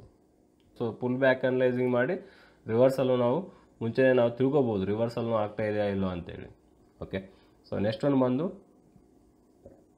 ಮೆಜರ್ಮೆಂಟ್ ಅನಲೈಸಿಂಗ್ ಮಾಡೋದು, ಅಂದರೆ ಕ್ಯಾಂಡಲ್ಸ್ನ ಕೌಂಟ್ ಮಾಡಿ ಸೊ ಒಂದು ಮೆಜರ್ಮೆಂಟ್ ಮೇಲೆ ಮೂವ್ಮೆಂಟ್ ಅನಲೈಸಿಂಗ್ ಮಾಡುವುದು. ಸೊ ಯಾವ ಥರ ಅಂದರೆ, ಸೊ ಇಲ್ಲಿಂದ ಇಲ್ಲಿವರೆಗೆ ಇಷ್ಟು ಫಾಲ್ ಆಗಿದೆ, ಇಷ್ಟು ಮೂಮೆಂಟ್ ಅಷ್ಟು ಫಾಲ್ ಆಗಿದೆ, ಇಷ್ಟು ಮೂಮೆಂಟ್ ಫಾಲ್ ಆಗಿದೆ ಅಂದರೆ ಸ್ವಲ್ಪ ನಮ್ಮ ಡೆಫಿನೆಟ್ಲಿ ಅಲ್ಲೊಂದು ಪುಲ್ ಬ್ಯಾಕ್ ಅನ್ನೋದು ಫಾರ್ಮೇಷನ್ ಆಗುತ್ತೆ, ಅಂದರೆ ಒಂದು ರಿಟ್ರೇಸ್ಮೆಂಟ್ ಅನ್ನೋದು ಕ್ರಿಯೇಟ್ ಆಗುತ್ತೆ. ರಿಟ್ರೇಸ್ಮೆಂಟ್ ಕ್ರಿಯೇಟ್ ಆದಾಗ ಇಲ್ಲಿ ಎಷ್ಟು ಕ್ಯಾಂಡಲ್ಸ್ ಫಾರ್ಮೇಷನ್ ಆಗಿದೆ, ಓಕೆ, ಇಲ್ಲಿ ಎಷ್ಟು ಕ್ಯಾಂಡಲ್ಸ್ ಫಾರ್ಮೇಷನ್ ಆಗಿದೆ ಅಂದರೆ ಇಲ್ಲಿ ಎಷ್ಟು ಕ್ಯಾಂಡಲ್ ಫಾಲ್ ಆಗಿದೆ, ಇಲ್ಲಿ ಎಷ್ಟು ಕ್ಯಾಂಡಲ್ ಫಾರ್ಮೇಷನ್ ಆಗಿದೆ, ಕ್ಯಾಂಡಲ್ಸ್ನ ಮೆಜರ್ ಮಾಡುವುದು. ಫಾಲ್ ಆಗುವಾಗ ಇಲ್ಲಿ ಎಷ್ಟು ಕ್ಯಾಂಡಲ್ಸ್ ಫಾಲ್ ಆಗಿದೆ, ಅಗೇನ್ ಇಲ್ಲೊಂದು ರಿಟ್ರೇಸ್ಮೆಂಟ್ ಆಗಿ ಮತ್ತೆಷ್ಟು ಕ್ಯಾಂಡಲ್ಸ್ ಅನ್ನೋದು ಫಾಲ್ ಆಗಿದೆ. ಸಪೋಸ್ ಇಲ್ಲಿ 336 ಕ್ಯಾಂಡಲ್ಸ್ ಅಷ್ಟು ಫಾಲ್ ಆಗಿದೆ, ಹಾಗೆ ನೆಕ್ಸ್ಟ್ ಈಕ್ವಲಿಟಿ ಆಗಿ ಅಷ್ಟೇ ಈಕ್ವಲ್ ಆಗಿ ಫಾಲ್ ಆಗ್ತಾ ಇದೆ ಇಲ್ಲ ಅಂತೇಳಿ. ಸೊ ಈಕ್ವಲ್ ಆಗಿ ಮತ್ತೆ 6 ಕ್ಯಾಂಡಲ್ಸ್ ಅಷ್ಟೇ ಫಾಲ್ ಆಗಿದೆ. ಸೊ ಅಂದರೆ ಏನು ತೋರಿಸಿಕೊಡುತ್ತೆ ಇದು, ಒಂದು ಡೌನ್ ಟ್ರೆಂಡ್ನ ಸ್ಟ್ರೆಂತ್ ಅನ್ನೋದು ಈಕ್ವಲ್ ಆಗಿದೆ, ಒಂದು ರಿಟ್ರೇಸ್ಮೆಂಟ್ ಆದಮೇಲೂ ಸ್ಟ್ರೆಂತ್ ಅನ್ನೋದು ಈಕ್ವಲ್ ಆಗಿದೆ ಅಂತೇಳಿ, ಏನು ಇನ್ಕ್ರೀಸ್ ಆಗಿಲ್ಲ, ಅದೇ ಸ್ಟ್ರೆಂತ್ ಇದೆ. ಸೊ ಈ ಥರ ಸ್ಟ್ರೆಂತ್ ಇದೆ ಅಂತೇಳಿ. ಓಕೆ, ಸೊ ಈಗ ನಾರ್ಮಲಿ ಪ್ರೈಸ್ ಅನ್ನೋದು ಫಾಲ್ ಆಗಿದೆ ಅಂದರೆ ಸ್ವಲ್ಪ ರಿಟ್ರೇಸ್ ಆಗುತ್ತೆ ಮತ್ತು ಪ್ರೈಸ್ ಫಾಲ್ ಆಗುತ್ತೆ. ಸೊ ಇಲ್ಲಿ ಎಷ್ಟು ಕ್ಯಾಂಡಲ್ಸ್ ಫಾರ್ಮೇಷನ್ ಆಗಿದೆ, ಇಲ್ಲಿ ಎಷ್ಟು ಕ್ಯಾಂಡಲ್ ಫಾರ್ಮೇಷನ್ ಆಗಿದೆ ಅಂದರೆ ಇದು ನಾರ್ಮಲ್ ನಾವು ಒಂದು ಕಡಿಮೆ ಟೈಮ್ ಫ್ರೇಮಲ್ಲಿ ಇಟ್ಕೊಂಡಾಗ ನಾವು ಇದನ್ನು ಅನಲೈಸಿಂಗ್ ಮಾಡ್ಬೋದು. ಒಂದು 3 ಮಿನಿಟ್ಸ್ ಟೈಮ್ ಫ್ರೇಮ್ ಆಗಿರ್ಬೋದು, ಒಂದು 5 ಮಿನಿಟ್ಸ್ ಟೈಮ್ ಫ್ರೇಮಲ್ಲಿ ಇಟ್ಕೊಂಡಾಗ ಇದನ್ನು ಅನಲೈಸಿಂಗ್ ಅನ್ನೋದು ಮಾಡ್ಬೋದು. ಓಕೆ, ಸಪೋಸ್ ಈಗ 30 ಮಿನಿಟ್ಸಲ್ಲಿ ಒಂದು 6 ಕ್ಯಾಂಡಲ್ ಫಾರ್ಮೇಷನ್ ಆಗಿದೆ, ಫಾಲ್ ಆಗಿದೆ, ಮತ್ತು ಅಗೇನ್ ಒಂದು ಇಲ್ಲಿ ಒಂದು ರಿಟ್ರೇಸ್ಮೆಂಟ್ ಆಗಿದೆ, ರಿಟ್ರೇಸ್ಮೆಂಟ್ ಆಗಿ ಅಗೇನ್ ಒಂದು 30 ಮಿನಿಟ್ಸಲ್ಲಿ ಕಂಟಿನ್ಯೂಸ್ಲಿ ಫಾಲ್ ಆಗಿದೆ ಅಂದಲ್ಲಿ ಈ ಥರದ್ದೊಂದು ಅನಲೈಸಿಂಗ್ ಅನ್ನು ನಾವು ಮಾಡ್ಬೋದು. ಟ್ರೆಂಡ್ನ ಸ್ಟ್ರೆಂತ್ ಅನ್ನೋದು ಸ್ಟೇಬಲ್ ಆಗಿದೆ ಅಂತ ನಾವು ತಿಳ್ಕೊಬೇಕಾಗುತ್ತೆ. ಓಕೆ, ಸೊ ಆ್ಯಂಡ್ ಇಲ್ಲಿ ನೋಡ್ಬೋದು ಕ್ಯಾಂಡಲ್ಸ್ ಅನ್ನೋದು ಇನ್ಕ್ರೀಸ್ ಆಗಿದೆ, ಇಲ್ಲೇನು ಫಾಲ್ ಆಗಿದೆ ಅಲ್ಲ ಇದಕ್ಕೆ ಮತ್ತು ಇಲ್ಲಿ ಫಾಲ್ ಆಗಿದೆ ಅದಕ್ಕೆ, ಇದೇನು ರಿಟ್ರೇಸ್ಮೆಂಟ್, ಇದಾಗಿದ್ದು ರಿಟ್ರೇಸ್ಮೆಂಟ್. ಈ ರಿಟ್ರೇಸ್ಮೆಂಟ್ನ ಬಿಟ್ಟು ನೋಡಿದ್ದಲ್ಲಿ ಸೊ ಈ ಕ್ಯಾಂಡಲ್ಸ್ಗೆ ಈ ಕ್ಯಾಂಡಲ್ ನೋಡಿದಲ್ಲಿ ಈ ಕ್ಯಾಂಡಲ್ಸ್ ಏನಿಲ್ಲಿ 6 ಕ್ಯಾಂಡಲ್ಸ್ ಅಷ್ಟು ಫಾಲ್ ಆಗಿದೆ, ಹಾಗೇನು ಇಲ್ಲಿ ನೋಡ್ಕೊಂಡಿದ್ದಲ್ಲಿ ಒಂದು 8 ಕ್ಯಾಂಡಲ್ಸ್ ಅಷ್ಟು ಫಾಲ್ ಆಗಿದೆ. ಹೌದಾ, 8 ಕ್ಯಾಂಡಲ್ಸ್ ಅಷ್ಟು ಇಲ್ಲಿ ಫಾಲ್ ಆಗಿದೆ, ಇಲ್ಲಿ 6 ಕ್ಯಾಂಡಲ್ಸ್ ಅಷ್ಟು ಫಾಲ್ ಆಗಿದೆ. ಸೊ ಅಂದರೆ ಏನಾಗಿದೆ, ಇಲ್ಲಿ ಡೌನ್ ಮೂವ್ಮೆಂಟ್ ಅನ್ನೋದು ಜಾಸ್ತಿ ಆಗ್ತಿದೆ, ಅಂದರೆ ಸ್ಟ್ರೆಂತ್ ಅನ್ನೋದು ಇನ್ಕ್ರೀಸ್ ಆಗ್ತಾ ಇದೆ. ಡೌನ್ ಟ್ರೆಂಡ್ನ ಸ್ಟ್ರೆಂತ್ ಅನ್ನೋದು ಇನ್ಕ್ರೀಸ್ ಆಗ್ತಾ ಇದೆ, ಡೌನ್ ಟ್ರೆಂಡ್ನ ಸ್ಟ್ರೆಂತ್ ಅನ್ನೋದು ಇನ್ಕ್ರೀಸ್ ಆಗ್ತಾ ಇದೆ ಅಂತ ನಾವು ತಿಳ್ಕೊಬೋದು. ಓಕೆ, ಕ್ಯಾಂಡಲ್ಸ್ನ ಕೌಂಟ್ ಮಾಡಿ ಡೌನ್ ಟ್ರೆಂಡ್ನ ಸ್ಟ್ರೆಂತ್ ಅನ್ನೋದು ನಾವು ಇನ್ಕ್ರೀಸ್ ಆಗ್ತಾ ಇದೆ ಅಂತ ನಾವು ತಿಳ್ಕೊಬೋದು. ಓಕೆ, ಆ್ಯಂಡ್ ನೆಕ್ಸ್ಟ್ ಒನ್ ಇಲ್ಲಿ 6 ಕ್ಯಾಂಡಲ್ಸ್ ಫಾರ್ಮೇಷನ್ ಆಗಿದೆ, ಆಮೇಲೆ ರಿಟ್ರೇಸ್ ಆಗಿದೆ, ಆಮೇಲೆ ಮೂಮೆಂಟ್ ಅನ್ನೋದು ಕಡಿಮೆ ಆಗಿದೆ, ಡೌನ್ ಮೂಮೆಂಟ್ ಅನ್ನೋದು ಕಡಿಮೆ ಆಗಿದೆ, ಮೂಮೆಂಟ್ನು ಕಡಿಮೆ ಆಗಿದೆ, ಒಂದು ಕ್ಯಾಂಡಲ್ಸ್ ಸೈಜಸ್ ಅನ್ನೋದು ಕಡಿಮೆ ಆಗಿದೆ. ಸೊ ಅವಾಗ ನಾವು ಏನು ತಿಳ್ಕೊಬೋದು, ಡೌನ್ ಟ್ರೆಂಡ್ನ ಸ್ಟ್ರೆಂತ್ ಅನ್ನೋದು ವೀಕ್ ಆಗ್ತಾ ಇದೆ ಅಂದಲ್ಲಿ ಇಲ್ಲಿಂದ ಒಂದು ಅಪ್ ಮೂಮೆಂಟ್ ಬರೋ ಚಾನ್ಸಸ್ಗಳು ಇರುತ್ತೆ. ಓಕೆ, ಈ ಒಂದು ಕ್ಯಾಂಡಲ್ 6ನ ಮೆಜರ್ಮೆಂಟ್ ಮಾಡೋದ್ರಿಂದ ನಾವೇನು ತಿಳ್ಕೊಬೋದು, ಸೊ ಇಲ್ಲೊಂದು 6 ಕ್ಯಾಂಡಲ್ಸ್ ಫಾರ್ಮೇಷನ್ ಆಗಿದೆ ಅಂದರೆ ಆಮೇಲೆ ರಿಟ್ರೇಸ್ಮೆಂಟ್, ಸೊ ಇಲ್ಲೊಂದು 6 ಕ್ಯಾಂಡಲ್ಸಿಂದ ಡೌನ್ ಆಗಿದೆ ಅಂದಲ್ಲಿ ರಿಟ್ರೇಸ್ಮೆಂಟ್ ಆಗಿದೆ ಅಂತ ತಿಳ್ಕೊಳ್ಳೋಣ. ರಿಟ್ರೇಸ್ಮೆಂಟ್ ಆಗಿ ಅಗೇನ್ ಸೇಮ್ 6 ಕ್ಯಾಂಡಲ್ಸ್ ಅಷ್ಟೇ ಫಾಲ್ ಆಗಿದೆ ಅಂದಲ್ಲಿ ಸೊ ಸೇಲಿಂಗ್ ಸ್ಟ್ರೆಂತ್ ಅನ್ನೋದು ಈಕ್ವಲ್ ಆಗಿದೆ ಅಂತ ನಾವು ತಿಳ್ಕೊಬೋದು. ಸೊ ಯಾವಾಗ ಒಂದು 6 ಕ್ಯಾಂಡಲ್ಸ್ ಫಾಲ್ ಆಗಿದೆ, ಸೊ ಕಡಿಮೆ ಟೈಮ್ ಫ್ರೇಮಲ್ಲಿ ಇಟ್ಕೊಂಡಾಗ ನೀವು ಕ್ಯಾಂಡಲ್ಸ್ಗಳನ್ನ ನೀವು ಕೌಂಟ್ ಮಾಡ್ಕೋಬೋದು. ಆ್ಯಂಡ್ ಇದು ನಾರ್ಮಲಿ ಇಂಟ್ರಾಡೇಗೆ ಪೊಸಿಷನ್ಗೆ ಭಾಳಷ್ಟು ಯೂಸ್ ಆಗುತ್ತೆ, ಇಂಟ್ರಾಡೇಗೆ ಸ್ವಿಂಗ್ ಟ್ರೇಡಿಂಗ್ ಮಾಡಿದಲ್ಲಿ ನಮಗೆ ಯೂಸಸ್ ಆಗುತ್ತೆ. ಲಾಂಗ್ ಟರ್ಮ್ಗೆ ಮತ್ತು ಶಾರ್ಟ್ ಟರ್ಮ್ ಇನ್ವೆಸ್ಟ್ಮೆಂಟ್ಸಲ್ಲಿ ಈ ಸ್ಟ್ರಾಟಜಿ ಅನ್ನೋದು ಯೂಸ್ ಆಗೋದಿಲ್ಲ. ಇಲ್ಲಿ ಒಂದು ಡೌನ್ ಟ್ರೆಂಡಲ್ಲಿ 6 ಕ್ಯಾಂಡಲ್ಸ್ ಅಷ್ಟು ಫಾಲ್ ಆಗಿದೆ, ಆಮೇಲೆ ರಿಟ್ರೇಸ್ ಆಗಿದೆ, ಆಮೇಲೆ ಒಂದು 8 ಕ್ಯಾಂಡಲ್ಸ್ ಅಷ್ಟು ಫಾಲ್ ಆಗಿದೆ ಅಂತ ತಿಳ್ಕೊಳ್ಳೋಣ. ಸೊ ಇಷ್ಟು ಫಾಲ್ ಆಗಿದ್ದಲ್ಲಿ ಇಲ್ಲಿ ನಾವು ತಿಳ್ಕೊಬೋದು ಟ್ರೆಂಡ್ನ ಸ್ಟ್ರೆಂತ್ ಅನ್ನೋದು ಇನ್ಕ್ರೀಸ್ ಆಗ್ತಾ ಇದೆ ಅಂತೇಳಿ, ಯಾಕೆಂದರೆ ಇಲ್ಲಿ ಕಡಿಮೆ ಫಾಲ್ ಆಗಿತ್ತು, ಇಲ್ಲಿ ಜಾಸ್ತಿ ಹೆಚ್ಚಾಗಿ ಫಾಲ್ ಆಗ್ತಾ ಇದೆ. ಓಕೆ, ಆ್ಯಂಡ್ ಥರ್ಡ್ ಇಲ್ಲಿ ನೋಡ್ಬೋದು ಕಡಿಮೆ ಫಾಲ್ ಆಗಿದೆ, ಫಾಲಿಂಗ್ ಅನ್ನೋದು ಡಿಕ್ರೀಸ್ ಆಗ್ತಾ ಇದೆ, ಡಿಕ್ರೀಸ್ ಆಗುವಾಗ ಸ್ಟ್ರೆಂತ್ ಅನ್ನೋದು ಕಡಿಮೆ ಆಗ್ತಾ ಇದೆ ಅಂತ ನಾವು ತಿಳ್ಕೊಬೋದು. ಓಕೆ, ಫಾಲಿಂಗ್ ಸ್ಟ್ರೆಂತ್ ಅನ್ನೋದು ಕಡಿಮೆ ಆಗ್ತದೆ ಅಂತ ನಾವು ತಿಳ್ಕೊಬೋದು. ಓಕೆ, ಆ್ಯಂಡ್ ಇನ್ನೊಂದು ಕ್ಯಾಂಡಲ್ಸ್ನ ಕ್ಯಾಂಡಲ್ಸ್ ಕೌಂಟಿಂಗ್ ಮಾಡೋದು. ಸೊ ಯಾವ ಥರ ಅಂದರೆ, ಈಗ ಇದು ಅಪ್ ಟ್ರೆಂಡ್ ಇದೆ ಇಲ್ಲಿಂದ ಇಲ್ಲಿವರೆಗೆ, ಹೌದಾ, ಇದಿಷ್ಟು ಅಪ್ ಟ್ರೆಂಡ್ ಇದೆ, ಇದು ಅಪ್ ಟ್ರೆಂಡ್ ಇದೆ, ಇದು ಡೌನ್ ಟ್ರೆಂಡ್ ಇದೆ. ಈ ಅಪ್ ಟ್ರೆಂಡಲ್ಲಿ ಎಷ್ಟು ಕ್ಯಾಂಡಲ್ ಫಾರ್ಮೇಷನ್ ಆಗಿದೆ, ಡೌನ್ ಟ್ರೆಂಡಲ್ಲಿ ಎಷ್ಟು ಕ್ಯಾಂಡಲ್ಸ್ ಫಾರ್ಮೇಷನ್ ಆಗಿದೆ. ಅಪ್ ಟ್ರೆಂಡಲ್ಲಿ 3 ಕ್ಯಾಂಡಲ್ಸ್ ಫಾರ್ಮೇಷನ್ ಆಗಿದೆ, ಡೌನ್ ಟ್ರೆಂಡಲ್ಲಿ 3 ಕ್ಯಾಂಡಲ್ಸ್ ಫಾರ್ಮೇಷನ್ ಆಗಿದೆ. ಆಮೇಲೆ ಒಂದು ಸ್ವಿಂಗ್ ಫಾರ್ಮೇಷನ್, ಅಗೇನ್ ಡೌನ್ ಆಗುವಾಗ ಎಷ್ಟು ಕ್ಯಾಂಡಲ್ಸ್ ಫಾರ್ಮೇಷನ್ ಆಗಿದೆ, 4 ಕ್ಯಾಂಡಲ್ಸ್ ಅಷ್ಟು ಫಾರ್ಮೇಷನ್ ಆಗಿದೆ. ಓಕೆ, ಈ ಥರ ಕ್ಯಾಂಡಲ್ ಕೌಂಟಿಂಗ್ ಮಾಡೋದು ಟ್ರೆಂಡ್ ಅನ್ನೋಕ್ಕೆ ಬರಲ್ಲ, ಇಲ್ಲಿ ಥರ ಆಫ್ ಸೈಕಲ್ ಥರ ಹೇಳ್ಬೋದು, ಆಫ್ ಸೈಕಲ್. ಓಕೆ, ಸೊ ಇಲ್ಲಿಂದ ಇಲ್ಲಿಗೆ ಮೂಮೆಂಟ್ ಆಗಿದೆ, ಅಪ್ ಮೂಮೆಂಟ್, ಇದು ಅಪ್ ಮೂಮೆಂಟಲ್ಲಿ ಎಷ್ಟು ಕ್ಯಾಂಡಲ್ಸ್ ಫಾರ್ಮೇಷನ್ ಆಗಿದೆ, ಆ್ಯಂಡ್ ಡೌನ್ ಮೂಮೆಂಟಲ್ಲಿ ಎಷ್ಟು ಕ್ಯಾಂಡಲ್ಸ್ ಫಾರ್ಮೇಷನ್ ಆಗಿದೆ. ಆ್ಯಂಡ್ ಅಗೇನ್ ಅಪ್ ಮೂಮೆಂಟಲ್ಲಿ ಏನಾದರೂ ಇನ್ನು ಹೆಚ್ಚಾಗಿ ಕ್ಯಾಂಡಲ್ಸ್ ಫಾರ್ಮೇಷನ್ ಆಗಿದೆ, 4 ಕ್ಯಾಂಡಲ್ಸ್ ಫಾರ್ಮೇಷನ್, 5 ಕ್ಯಾಂಡಲ್ಸ್ ಫಾರ್ಮೇಷನ್ ಆಗಿದೆ ಅಂತೇಳಿ ಅನಲೈಸಿಂಗ್ ಅನ್ನೋದು ಮಾಡ್ತೇವೆ. ಸೊ ಈ ಕ್ಯಾಂಡಲ್ಸ್ಗಳು ಕೌಂಟಿಂಗ್ ಮಾಡೋದ್ರಿಂದ ನಾವು ಟ್ರೆಂಡ್ ಅನ್ನೋದು ಇನ್ನೂ ಚೆನ್ನಾಗಿ ಐಡೆಂಟಿಫೈ ಮಾಡ್ಬೋದು. ಓಕೆ, ಸೊ ಇಲ್ಲಿ ನೋಡ್ಬೋದು ಕ್ಯಾಂಡಲ್ಸ್ ಕೌಂಟಿಂಗಲ್ಲೇ ಇದು ಇಲ್ಲಿಂದ ಇಲ್ಲಿ ಫಾಲ್ ಆಗೋಕ್ಕೆ 8 ಕ್ಯಾಂಡಲ್ಸ್ ಅಷ್ಟು ಫಾಲ್ ಆಗಿದೆ. ಆ್ಯಂಡ್ ಇಲ್ಲಿ ಸ್ವಲ್ಪ ರೇಟ್ರೇಸ್ ಆಗಿದೆ, ಒಂದು ಪುಲ್ ಬ್ಯಾಕ್ ಅನ್ನೋದಾಗಿದೆ. ಸೊ ಎಷ್ಟು ಕ್ಯಾಂಡಲ್ ಫಾರ್ಮೇಷನ್ ಆಗಿದೆ? 6 ಕ್ಯಾಂಡಲ್. 8 ಕ್ಯಾಂಡಲ್ಸ್ ಡೌನ್ ಆಗಿದೆ, 6 ಕ್ಯಾಂಡಲ್ಸ್ ಅಷ್ಟು ಅಪ್ ಆಗಿದೆ. ಓಕೆ, ಆ್ಯಂಡ್ ಇಲ್ಲಿ ಅಗೇನ್ 8 ಕ್ಯಾಂಡಲ್ಸ್ ಅಷ್ಟು ಫಾಲ್ ಆಗಿದೆ, 10 ಕ್ಯಾಂಡಲ್ಸ್ ಅಷ್ಟು ಅಪ್ ಆಗಿದೆ. 10 ಕ್ಯಾಂಡಲ್ಸ್ ಅಷ್ಟು ಅಪ್ ಆಗಿದೆ. ಸೊ ಅಂದರೆ ಇದ್ರ ಮೀನಿಂಗ್ ಏನು? ಇದ್ರ ಮೀನಿಂಗ್ ಏನು ಅಂದರೆ, ಸೊ ಹೆಚ್ಚಿನ ಕ್ಯಾಂಡಲ್ಸ್ ಒಂದು ಅಪ್ ಮೂಮೆಂಟ್ಗೆ ನೋಡ್ತಾ ಇದೆ ಅಂದರೆ ಪ್ರೈಸನ್ನು ರಿವರ್ಸಲ್ ಆಗ್ಬೋದು ಅಂತೇಳಿ ನಮಗೆ ಸ್ಮಾಲ್ ಆಗಿ ಇಂಡಿಕೇಶನ್ಸ್ ಇದು ನಾರ್ಮಲಿ ನಾವು ಸೈಡ್ ವೇಸ್ ಮೂಮೆಂಟಲ್ಲಿ ಇದ್ದಾಗ ನಾರ್ಮಲಿ ಇದು ಒಂದು ರೇಂಜ್ ಫಾರ್ಮೇಷನ್ ಆಗುವಾಗ ನಾವು ಇದ್ರ ಬಗ್ಗೆ ಚೆನ್ನಾಗಿ ಅನಲೈಸಿಂಗ್ ಮಾಡ್ಬೋದು. ಸೊ ಇನ್ನೊಂದು ಚೆನ್ನಾಗಿ ನೆನ್ಪಿಟ್ಕೋಬೇಕಿಲ್ಲಿ, more time and more move. ಭಾಳ ಟೈಮ್ ತೊಗೊಂಡಿದೆ, ಭಾಳಷ್ಟು ಮೂಮೆಂಟ್ ಆಗಿದೆ. ಭಾಳಷ್ಟು ಟೈಮ್ ತೊಗೊಂಡಿದೆ, ಬಹಳ ಟೈಮ್ ತೊಗೊಂಡಿದೆ ಆ್ಯಂಡ್ ಭಾಳಷ್ಟು ಮೂಮೆಂಟ್ ಬಂದಿದೆ ಅಂದರೆ ಇದು ಸ್ಟ್ರಾಂಗ್ ಟ್ರೆಂಡಿಗೆ ಬರುತ್ತೆ. ಇದೊಂದು ಸ್ಟ್ರಾಂಗ್ ಟ್ರೆಂಡು. ಇನ್ನೊಂದು ಬಂದು ಸೆಕೆಂಡ್ ಒನ್ ಬಂದು ಆ್ಯಂಡ್ ಇನ್ನೊಂದು less time and less move. ಇದು ಸ್ಟ್ರಾಂಗ್ ಟ್ರೆಂಡ್ ಇದ್ದಾಗ ಈ ಥರ ಮೂಮೆಂಟ್ ಆಗುತ್ತೆ. ಸ್ಟ್ರಾಂಗ್ ಟ್ರೆಂಡ್ ಇದ್ದಾಗ ಇಲ್ಲಿ ನೋಡ್ಬೋದು ಇಲ್ಲಿಂದ ಇಲ್ಲಿವರೆಗೆ ಇಷ್ಟು ಮೂಮೆಂಟ್ ಆಗಿದೆಲ್ಲ, ಇದು ಮೋರ್ ಟೈಮ್ ಮೋರ್ ಮೂಮೆಂಟ್. ಇಲ್ಲಿಂದ ಎಷ್ಟು ಮೂಮೆಂಟ್ ಆಗಿದೆ, ಮೋರ್ ಮೂಮೆಂಟ್. ಇಲ್ಲಿ ಲೆಸ್ ಟೈಮ್ ಲೆಸ್ ಮೂವ್. ಇಲ್ಲಿ ಟ್ರೆಂಡ್ ಅನ್ನೋದು ಸ್ಟ್ರಾಂಗ್ ಆಗಿದೆ, ಸ್ಟ್ರಾಂಗ್ ಟ್ರೆಂಡ್, ಡೌನ್ ಟ್ರೆಂಡ್ ಅನ್ನೋದು ಸ್ಟ್ರಾಂಗ್ ಆಗಿದೆ ಅಂತೇಳಿ. ಆ್ಯಂಡ್ ಪುಲ್ ಬ್ಯಾಕ್ ಆಗುವಾಗ ಈ ಥರ ಏನು ಪುಲ್ ಬ್ಯಾಕ್ ಆಗುತ್ತಲ್ಲ, ಪುಲ್ ಬ್ಯಾಕ್ ಆಗುವಾಗ ಮೋರ್ ಟೈಮ್ ಅನ್ನೋದು ಭಾಳ ತೊಗೊಂತೆ, ಮೂಮೆಂಟ್ ಅನ್ನೋದು ಕಡಿಮೆ ಆಗುತ್ತೆ. ಮೂಮೆಂಟ್ ಅನ್ನೋದು ಕಡಿಮೆ ಆಗುತ್ತೆ, ಲೆಸ್ ಮೂವ್. ಇದಕ್ಕೆ ನಾವು ಪುಲ್ ಬ್ಯಾಕ್ ಅಂತೇವೆ. ಪುಲ್ ಬ್ಯಾಕಲ್ಲಿ ಏನಾಗುತ್ತೆ, ಟೈಮ್ ಅನ್ನೋದು ಭಾಳಷ್ಟು ತೊಗೊಂತೆ, ಮೂಮೆಂಟ್ ಅನ್ನೋದು ಕಡಿಮೆ ಆಗುತ್ತೆ. ಅದು ಪುಲ್ ಬ್ಯಾಕ್ ಅಥವಾ ರೀಟ್ರೇಸ್ಮೆಂಟ್. ಸೊ ಆ್ಯಂಡ್ ಇನ್ನೊಂದು ಅಪ್ ಟ್ರೆಂಡ್ ಇರ್ಬೋದು, ಡೌನ್ ಟ್ರೆಂಡ್ ಇರ್ಬೋದು. ಭಾಳಷ್ಟು ಟೈಮ್ ತೊಗೊಂಡು ಬಿಲೋ 50% ರೀಟ್ರೇಸ್ಮೆಂಟ್ ಆಗ್ತಾ ಇದೆ ಅಂದರೆ, ಬಿಲೋ 50% ಕೆಳಗಡೆ ರೀಟ್ರೇಸ್ಮೆಂಟ್ ಆಗ್ತಾ ಇದೆ ಅಂದರೆ ಈ ಥರ ಒಂದು ಪುಲ್ ಬ್ಯಾಕ್ ಆಗ್ತಾ ಇದೆ. ಸೊ ಇಲ್ಲಿಂದ ಇಲ್ಲಿವರೆಗೆ ಫಾಲ್ ಆಗಿದೆಯಲ್ಲ, ಇಲ್ಲಿ ಅಟ್ಲೀಸ್ಟ್ 50%ವರೆಗೆ ಆದರೂ ರಿಟ್ರೇಸ್ ಆಗಬೇಕು. ಇಲ್ಲಿವರೆಗೆ ರೀಟ್ರೇಸ್ಮೆಂಟ್ ಆಗಲಿ, ಇದ್ರ ಕೆಳಗಡೆ ರೀಟ್ರೇಸ್ ಆಗಿದೆ ಅಂದರೆ ಅದು ನಮಗೆ ಬೀರಿ ಸಿಗ್ನಲ್ ಆಗಿರುತ್ತೆ. ಓಕೆ, ಡೌನ್ ಟ್ರೆಂಡ್ನ ಸಿಗ್ನಲ್ ಆಗಿರುತ್ತೆ, ಬೀರಿ ಸಿಗ್ನಲ್ ಆಗಿರುತ್ತೆ. ನೆಕ್ಸ್ಟ್ ಎನಿ ಟೈಮಲ್ಲಿ ಅದು ಈ ರೀಟ್ರೇಸ್ಮೆಂಟ್ ಅನ್ನೋದು ಫೇಲ್ ಆಗಿ ಮತ್ತೆ ಕೆಳಗಡೆ ಫಾಲ್ ಆಗೋ ಚಾನ್ಸಸ್ಗಳೇ ಜಾಸ್ತಿ ಇರುತ್ತೆ. ಓಕೆ, ಸೊ ಈ ಕ್ಯಾಂಡಲ್ಸ್ ಕೌಂಟಿಂಗಲ್ಲಿ ಏನು ತಿಳ್ಕೊತಿದ್ದೇವೆ, ಈ ಮೂಮೆಂಟ್ಸ್ ಅನ್ನೋದು ಹೆಚ್ಚಾಗ್ತಿದೆ, ಕಡಿಮೆ ಆಗ್ತಿದೆ. ರೀಟ್ರೇಸ್ಮೆಂಟಲ್ಲಿ ಹೆಚ್ಚಿನ ಕ್ಯಾಂಡಲ್ಸ್ಗಳಿಂದ ರೀಟ್ರೇಸ್ಮೆಂಟ್ ಆಗ್ತಾ ಇದೆ ಅಂದರೆ ಡೆಫಿನೆಟ್ಲಿ ಪ್ರೈಸ್ ಅನ್ನೋದು ಆ ಥರ ಇಂಕ್ರೀಸ್ ಆಗುತ್ತೆ ಅಂತ ಹೇಳಿ. ಓಕೆ, ಆ್ಯಂಡ್ ಕಡಿಮೆ ಕ್ಯಾಂಡಲ್ಸ್ಗಳು ಫಾರ್ಮೇಷನ್ ಆಗಿ ಅಗೇನೊಂದು ಟ್ರೆಂಡ್ ಕಂಟಿನ್ಯೂ ಆಗ್ತಾ ಇದೆ ಅಂದರೆ ಆ ಸ್ಟ್ರಾಂಗ್ ಟ್ರೆಂಡ್ ಇದೆ ಅಂತ ಹೇಳಿದ್ರೆ ಅರ್ಥ. ಓಕೆ, ರೀಟ್ರೇಸ್ಮೆಂಟ್ ಒಂದು 50% ಮೇಲ್ಗಡೆ ರೀಟ್ರೇಸ್ಮೆಂಟ್ ಆಗಿದೆ ಅಂದರೆ ಇಲ್ಲಿ ಟ್ರೆಂಡ್ ರಿವರ್ಸಲ್, ಅಪ್ ಟ್ರೆಂಡ್ ನಾವು ಅನಲೈಸಿಂಗ್ ಅನ್ನೋದು ಮಾಡ್ಬೋದು. ಓಕೆ, ಇಲ್ಲಿದೆ ನೋಡಿ. ಸೊ ಇಲ್ಲಿಂದ ಇಲ್ಲಿವರೆಗೆ ಫಾಲ್ ಆಗಿದೆ ಮಿನಿಮಮ್ 50%. 5 ಮಿನಿಟ್ಸ್ ಟೈಮ್ ಫ್ರೇಮ್ ಅಂತ ತಿಳ್ಕೊಳ್ಳಿ. 1 2 3 4 5 6 7 8 ಕ್ಯಾಂಡಲ್ಸ್ ಫಾರ್ಮೇಷನ್. 1 2 3 4 5 6 7 8 9 10 ಕ್ಯಾಂಡಲ್ಸ್ ಫಾರ್ಮೇಷನ್ ಆಗಿದೆ. ಅಂದರೆ ಇಲ್ಲಿ ಭಾಳಷ್ಟು ಟೈಮ್ ಆಗಿದೆ. ಭಾಳಷ್ಟು ಟೈಮ್ ತೊಗೊಂಡು ಅಬೋವ್ 50% ಮೇಲ್ಗಡೆ ರೀಟ್ರೇಸ್ಮೆಂಟ್ ಆಗಿದೆ ಅಂದಲ್ಲಿ ಪ್ರೈಸ್ ಅನ್ನೋದು ಅಲ್ಲಿಂದ ಇಂಕ್ರೀಸ್ ಆಗುತ್ತೆ ಅಂತ ನಾವು ತಿಳ್ಕೊಬೇಕಾಗುತ್ತೆ. ಸೊ ಭಾಳಷ್ಟು ಟೈಮ್ ತೊಗೊಂಡು 10 ಕ್ಯಾಂಡಲ್ಸ್ವರೆಗೆ ಆಯಿತು, ರೀಟ್ರೇಸ್ಮೆಂಟ್ ಆಗಲಿಲ್ಲ, ರೀಟೆಸ್ಟ್ ಆಗಿದೆ ಅಂದಲ್ಲಿ ಪ್ರೈಸ್ ಅನ್ನೋದು ಡಿಕ್ರೀಸ್ ಆಗುತ್ತೆ. ಅಂದರೆ ಅಬೋವ್ 50% ರೀಟ್ರೇಸ್ಮೆಂಟ್ ಆಗಿದೆ ಅಂದರೆ ನಾವು ಅಪ್ ಮೂಮೆಂಟನ್ನು ನಾವು ಎಕ್ಸ್ಪೆಕ್ಟೇಷನ್ ಅನ್ನೋದು ಮಾಡಬಹುದು. ಓಕೆ, ಸೊ ಇದೊಂದು candle counting strategy. Just off ನಾವು ಎಂಟರ್ಟೈನ್ಮೆಂಟ್ಗೆ ನಾವು ಇದನ್ನು ಫಾಲೋ ಮಾಡ್ಬೋದು.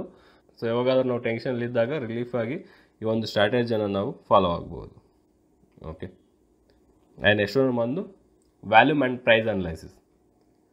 ವ್ಯಾಲ್ಯೂಮ್ ಆ್ಯಂಡ್ ಪ್ರೈಸ್ ಅನಲೈಸಲ್ಲಿ ಸ್ವಲ್ಪ ರೂಲ್ಸ್ಗಳಿವೆ, ಸ್ವಲ್ಪ ರೂಲ್ಸ್ ಇದೆ. ಆ ರೂಲ್ಸ್ಗಳನ್ನ ನಾವು ತಿಳ್ಕೊಳ್ಳೋಣ. ಫಸ್ಟು 4 ರೂಲ್ಸ್ ಇದೆ. ಆಲ್ರೆಡಿ ಇದ್ರ ಬಗ್ಗೆ ನಾವು ಡಿಸ್ಕಷನ್ ಮಾಡಿದ್ದೆ ಅಂತ ತಿಳ್ಕೊತೀನಿ ನಾನು last ಕ್ಲಾಸ್ಗಳಲ್ಲಿ. 4 rules: volume, price, trend. First one ಬಂದು ವ್ಯಾಲ್ಯೂಮ್ ಅನ್ನೋದು ಇನ್ಕ್ರೀಸ್ ಆಗ್ತಾ ಇದೆ, ರೈಸ್ ಆಗ್ತಾ ಇದೆ. ವ್ಯಾಲ್ಯೂಮ್ ಅನ್ನೋದು ರೈಸಿಂಗ್ ಆಗ್ತಾ ಇದೆ, ವ್ಯಾಲ್ಯೂಮ್ ಅನ್ನೋದು ಇನ್ಕ್ರೀಸ್ ಆಗ್ತಾ ಇದೆ, ಆ್ಯಂಡ್ ಪ್ರೈಸ್ ಅನ್ನೋದು ಇನ್ಕ್ರೀಸ್ ಆಗ್ತಾ ಇದೆ. ಪ್ರೈಸ್ ಅನ್ನೋದು ಇನ್ಕ್ರೀಸ್ ಆಗ್ತಾ ಇದೆ. ಈ ಎರಡು ಇನ್ಕ್ರೀಸ್ ಆಗ್ತಾ ಇದೆ ಅಂದರೆ ಯಾವ ಟ್ರೆಂಡಲ್ಲಿದೆ ಅಂತ ತಿಳ್ಕೊಬೇಕಾಗುತ್ತೆ, ಅದು ಸ್ಟ್ರಾಂಗ್ ಬುಲ್ಲಿಶ್ ಟ್ರೆಂಡಲ್ಲಿದೆ ಅಂತ ತಿಳ್ಕೊಬೇಕಾಗುತ್ತೆ. Bullish trend strong, okay, strong bullish ಟ್ರೆಂಡಲ್ಲಿದೆ ಅಂತೇಳಿ. ಓಕೆ, ಆ್ಯಂಡ್ ಸೆಕೆಂಡ್ ಒನ್ ಬಂದು ವ್ಯಾಲ್ಯೂಮ್ ಅನ್ನೋದು ಡಿಕ್ರೀಸ್ ಆಗ್ತಾ ಇದೆ. ವ್ಯಾಲ್ಯೂಮ್ ಅನ್ನೋದು ಡಿಕ್ರೀಸ್ ಆಗ್ತಾ ಇದೆ ಆ್ಯಂಡ್ ಪ್ರೈಸ್ ಅನ್ನೋದು ಇನ್ಕ್ರೀಸ್ ಆಗ್ತಾ ಇದೆ. ಪ್ರೈಸ್ ಅನ್ನೋದು ಇನ್ಕ್ರೀಸ್ ಆಗ್ತಾ ಇದೆ. ಸೊ ಇದು ವ್ಯಾಲ್ಯೂಮ್ ಅನ್ನೋದು ಡಿಕ್ರೀಸ್ ಆಗಿ ಪ್ರೈಸ್ ಅನ್ನೋದು ಇನ್ಕ್ರೀಸ್ ಆಗ್ತಾ ಇದೆ ಅಂದರೆ ಇಲ್ಲಿ ಪ್ರೈಸ್ ಇನ್ಕ್ರೀಸ್ ಆಗ್ತಾ ಇದೆ ಅಂದರೆ ಅದು ಬುಲ್ಲಿಶೇ, ಬಟ್ ಬುಲ್ಲಿಶ್ ಅನ್ನೋದು ವೀಕ್ನೆಸ್ ಆಗ್ತಾ ಇದೆ. ಬುಲ್ಲಿಶ್ ಅನ್ನೋದು ವೀಕ್ನೆಸ್ ಇದೆ, ಬುಲ್ಲಿಶ್ ಟ್ರೆಂಡ್ ಅನ್ನೋದು ವೀಕ್ನೆಸ್ ಇದೆ ಅಂತ ಅದರ ಅರ್ಥ. ಓಕೆ, ಪ್ರೈಸ್ ಅನ್ನೋದು ಡಿಕ್ರೀಸ್ ಆಗ್ತಾ ಇದೆ, ಪ್ರೈಸ್ ಅನ್ನೋದು ಡಿಕ್ರೀಸ್ ಆಗ್ತಾ ಇದೆ, ವ್ಯಾಲ್ಯೂನು ಡಿಕ್ರೀಸ್ ಆಗ್ತಾ ಇದೆ. ಪ್ರೈಸ್ ಅನ್ನೋದು ಡಿಕ್ರೀಸ್ ಆಗ್ತಾ ಇದೆ, ವ್ಯಾಲ್ಯೂನು ಡಿಕ್ರೀಸ್ ಆಗ್ತಾ ಇದೆ ಅಂದರೆ ಇಲ್ಲಿ ಪ್ರೈಸ್ನು ಡಿಕ್ರೀಸ್ ಆಗ್ತಾ ಇದೆ, ವ್ಯಾಲ್ಯೂನು ಡಿಕ್ರೀಸ್ ಆಗ್ತಾ ಇದೆ ಅಂದಲ್ಲಿ ಬೀರಿಶ್ ಏನಾಗುತ್ತೆ, ಅದು ವೀಕ್ ಟ್ರೆಂಡ್, ವೀಕ್ನೆಸ್, ಬೀರಿಶ್ನು ವೀಕ್ನೆಸ್ ಆಗ್ತಾ ಇದೆ ಅಂತೇಳಿ. ಸೊ ವ್ಯಾಲ್ಯೂಮ್ ಅನ್ನೋದು ಇನ್ಕ್ರೀಸ್ ಆಗ್ತಾ ಇದೆ, ವ್ಯಾಲ್ಯೂಮ್ ಅನ್ನೋದು ಇನ್ಕ್ರೀಸ್ ಆಗ್ತಾ ಇದೆ ಆ್ಯಂಡ್ ಪ್ರೈಸ್ ಅನ್ನೋದು ಫಾಲ್ ಆಗ್ತಾ ಇದೆ, ಅಂದರೆ ಡಿಕ್ರೀಸ್ ಆಗ್ತಾ ಇದೆ. ಪ್ರೈಸ್ ಫಾಲ್ ಆಗ್ತಿದೆ, ಡಿಕ್ರೀಸ್ ಆಗ್ತಾ ಇದೆ ಅಂದರೆ ಅದು ಸ್ಟ್ರಾಂಗ್ ಬೀರಿಶ್ ಟ್ರೆಂಡ್ ಇದೆ ಅಂತ ಅರ್ಥ. ಸೊ ಇದು ನಾವು ವ್ಯಾಲ್ಯೂಮ್ ಅನಲೈಸಿಂಗ್ ಮಾಡಿದಾಗ ಇದ್ರ ಬಗ್ಗೆ ನಾವು ತಿಳಿಯುತ್ತೆ, ಹೌದಾ. ವ್ಯಾಲ್ಯೂಮ್ ಇನ್ಕ್ರೀಸ್ ಆಗ್ತಾ ಇದೆ, ಪ್ರೈಸ್ನ ಇನ್ಕ್ರೀಸ್ ಆಗ್ತಾ ಇದ್ದಾರೆ, ಬುಲ್ಲಿಶ್ ಟ್ರೆಂಡಲ್ಲಿರುತ್ತೆ, ಅದು ಸ್ಟ್ರಾಂಗ್ ಬುಲ್ಲಿಶ್ ಟ್ರೆಂಡ್. ವ್ಯಾಲ್ಯೂಮ್ ಅನ್ನೋದು ಡಿಕ್ರೀಸ್ ಆಗ್ತಾ ಇದೆ, ಪ್ರೈಸ್ ಅನ್ನೋದು ಇನ್ಕ್ರೀಸ್ ಆಗ್ತಾ ಇದೆ ಅಂದರೆ ಬುಲ್ಲಿಶ್ ಟ್ರೆಂಡ್ ಅನ್ನೋದು ವೀಕ್ ಆಗ್ತಿದೆ ಅಂತಂದ್ರೆ ಅರ್ಥ. ಆ್ಯಂಡ್ ವ್ಯಾಲ್ಯೂಮ್ ಅನ್ನೋದು ಡಿಕ್ರೀಸ್ ಆಗ್ತಾ ಇದೆ, ಪ್ರೈಸ್ ಅನ್ನೋದು ಡಿಕ್ರೀಸ್ ಆಗ್ತಾ ಇದೆ ಅಂದರೆ ಬೀರಿಶ್ ಟ್ರೆಂಡ್ ಅನ್ನೋದು ವೀಕ್ ಆಗ್ತಿದೆ ಅಂತಂದ್ರೆ ಅರ್ಥ. ಆ್ಯಂಡ್ ವ್ಯಾಲ್ಯೂಮ್ ಅನ್ನೋದು ಇನ್ಕ್ರೀಸ್ ಆಗ್ತಾ ಇದೆ, ಪ್ರೈಸ್ ಅನ್ನೋದು ಡಿಕ್ರೀಸ್ ಆಗ್ತಾ ಇದೆ ಅಂದಲ್ಲಿ ಬೀರಿಶ್ ಟ್ರೆಂಡಲ್ಲಿದೆ ಅಂತ ಅರ್ಥ.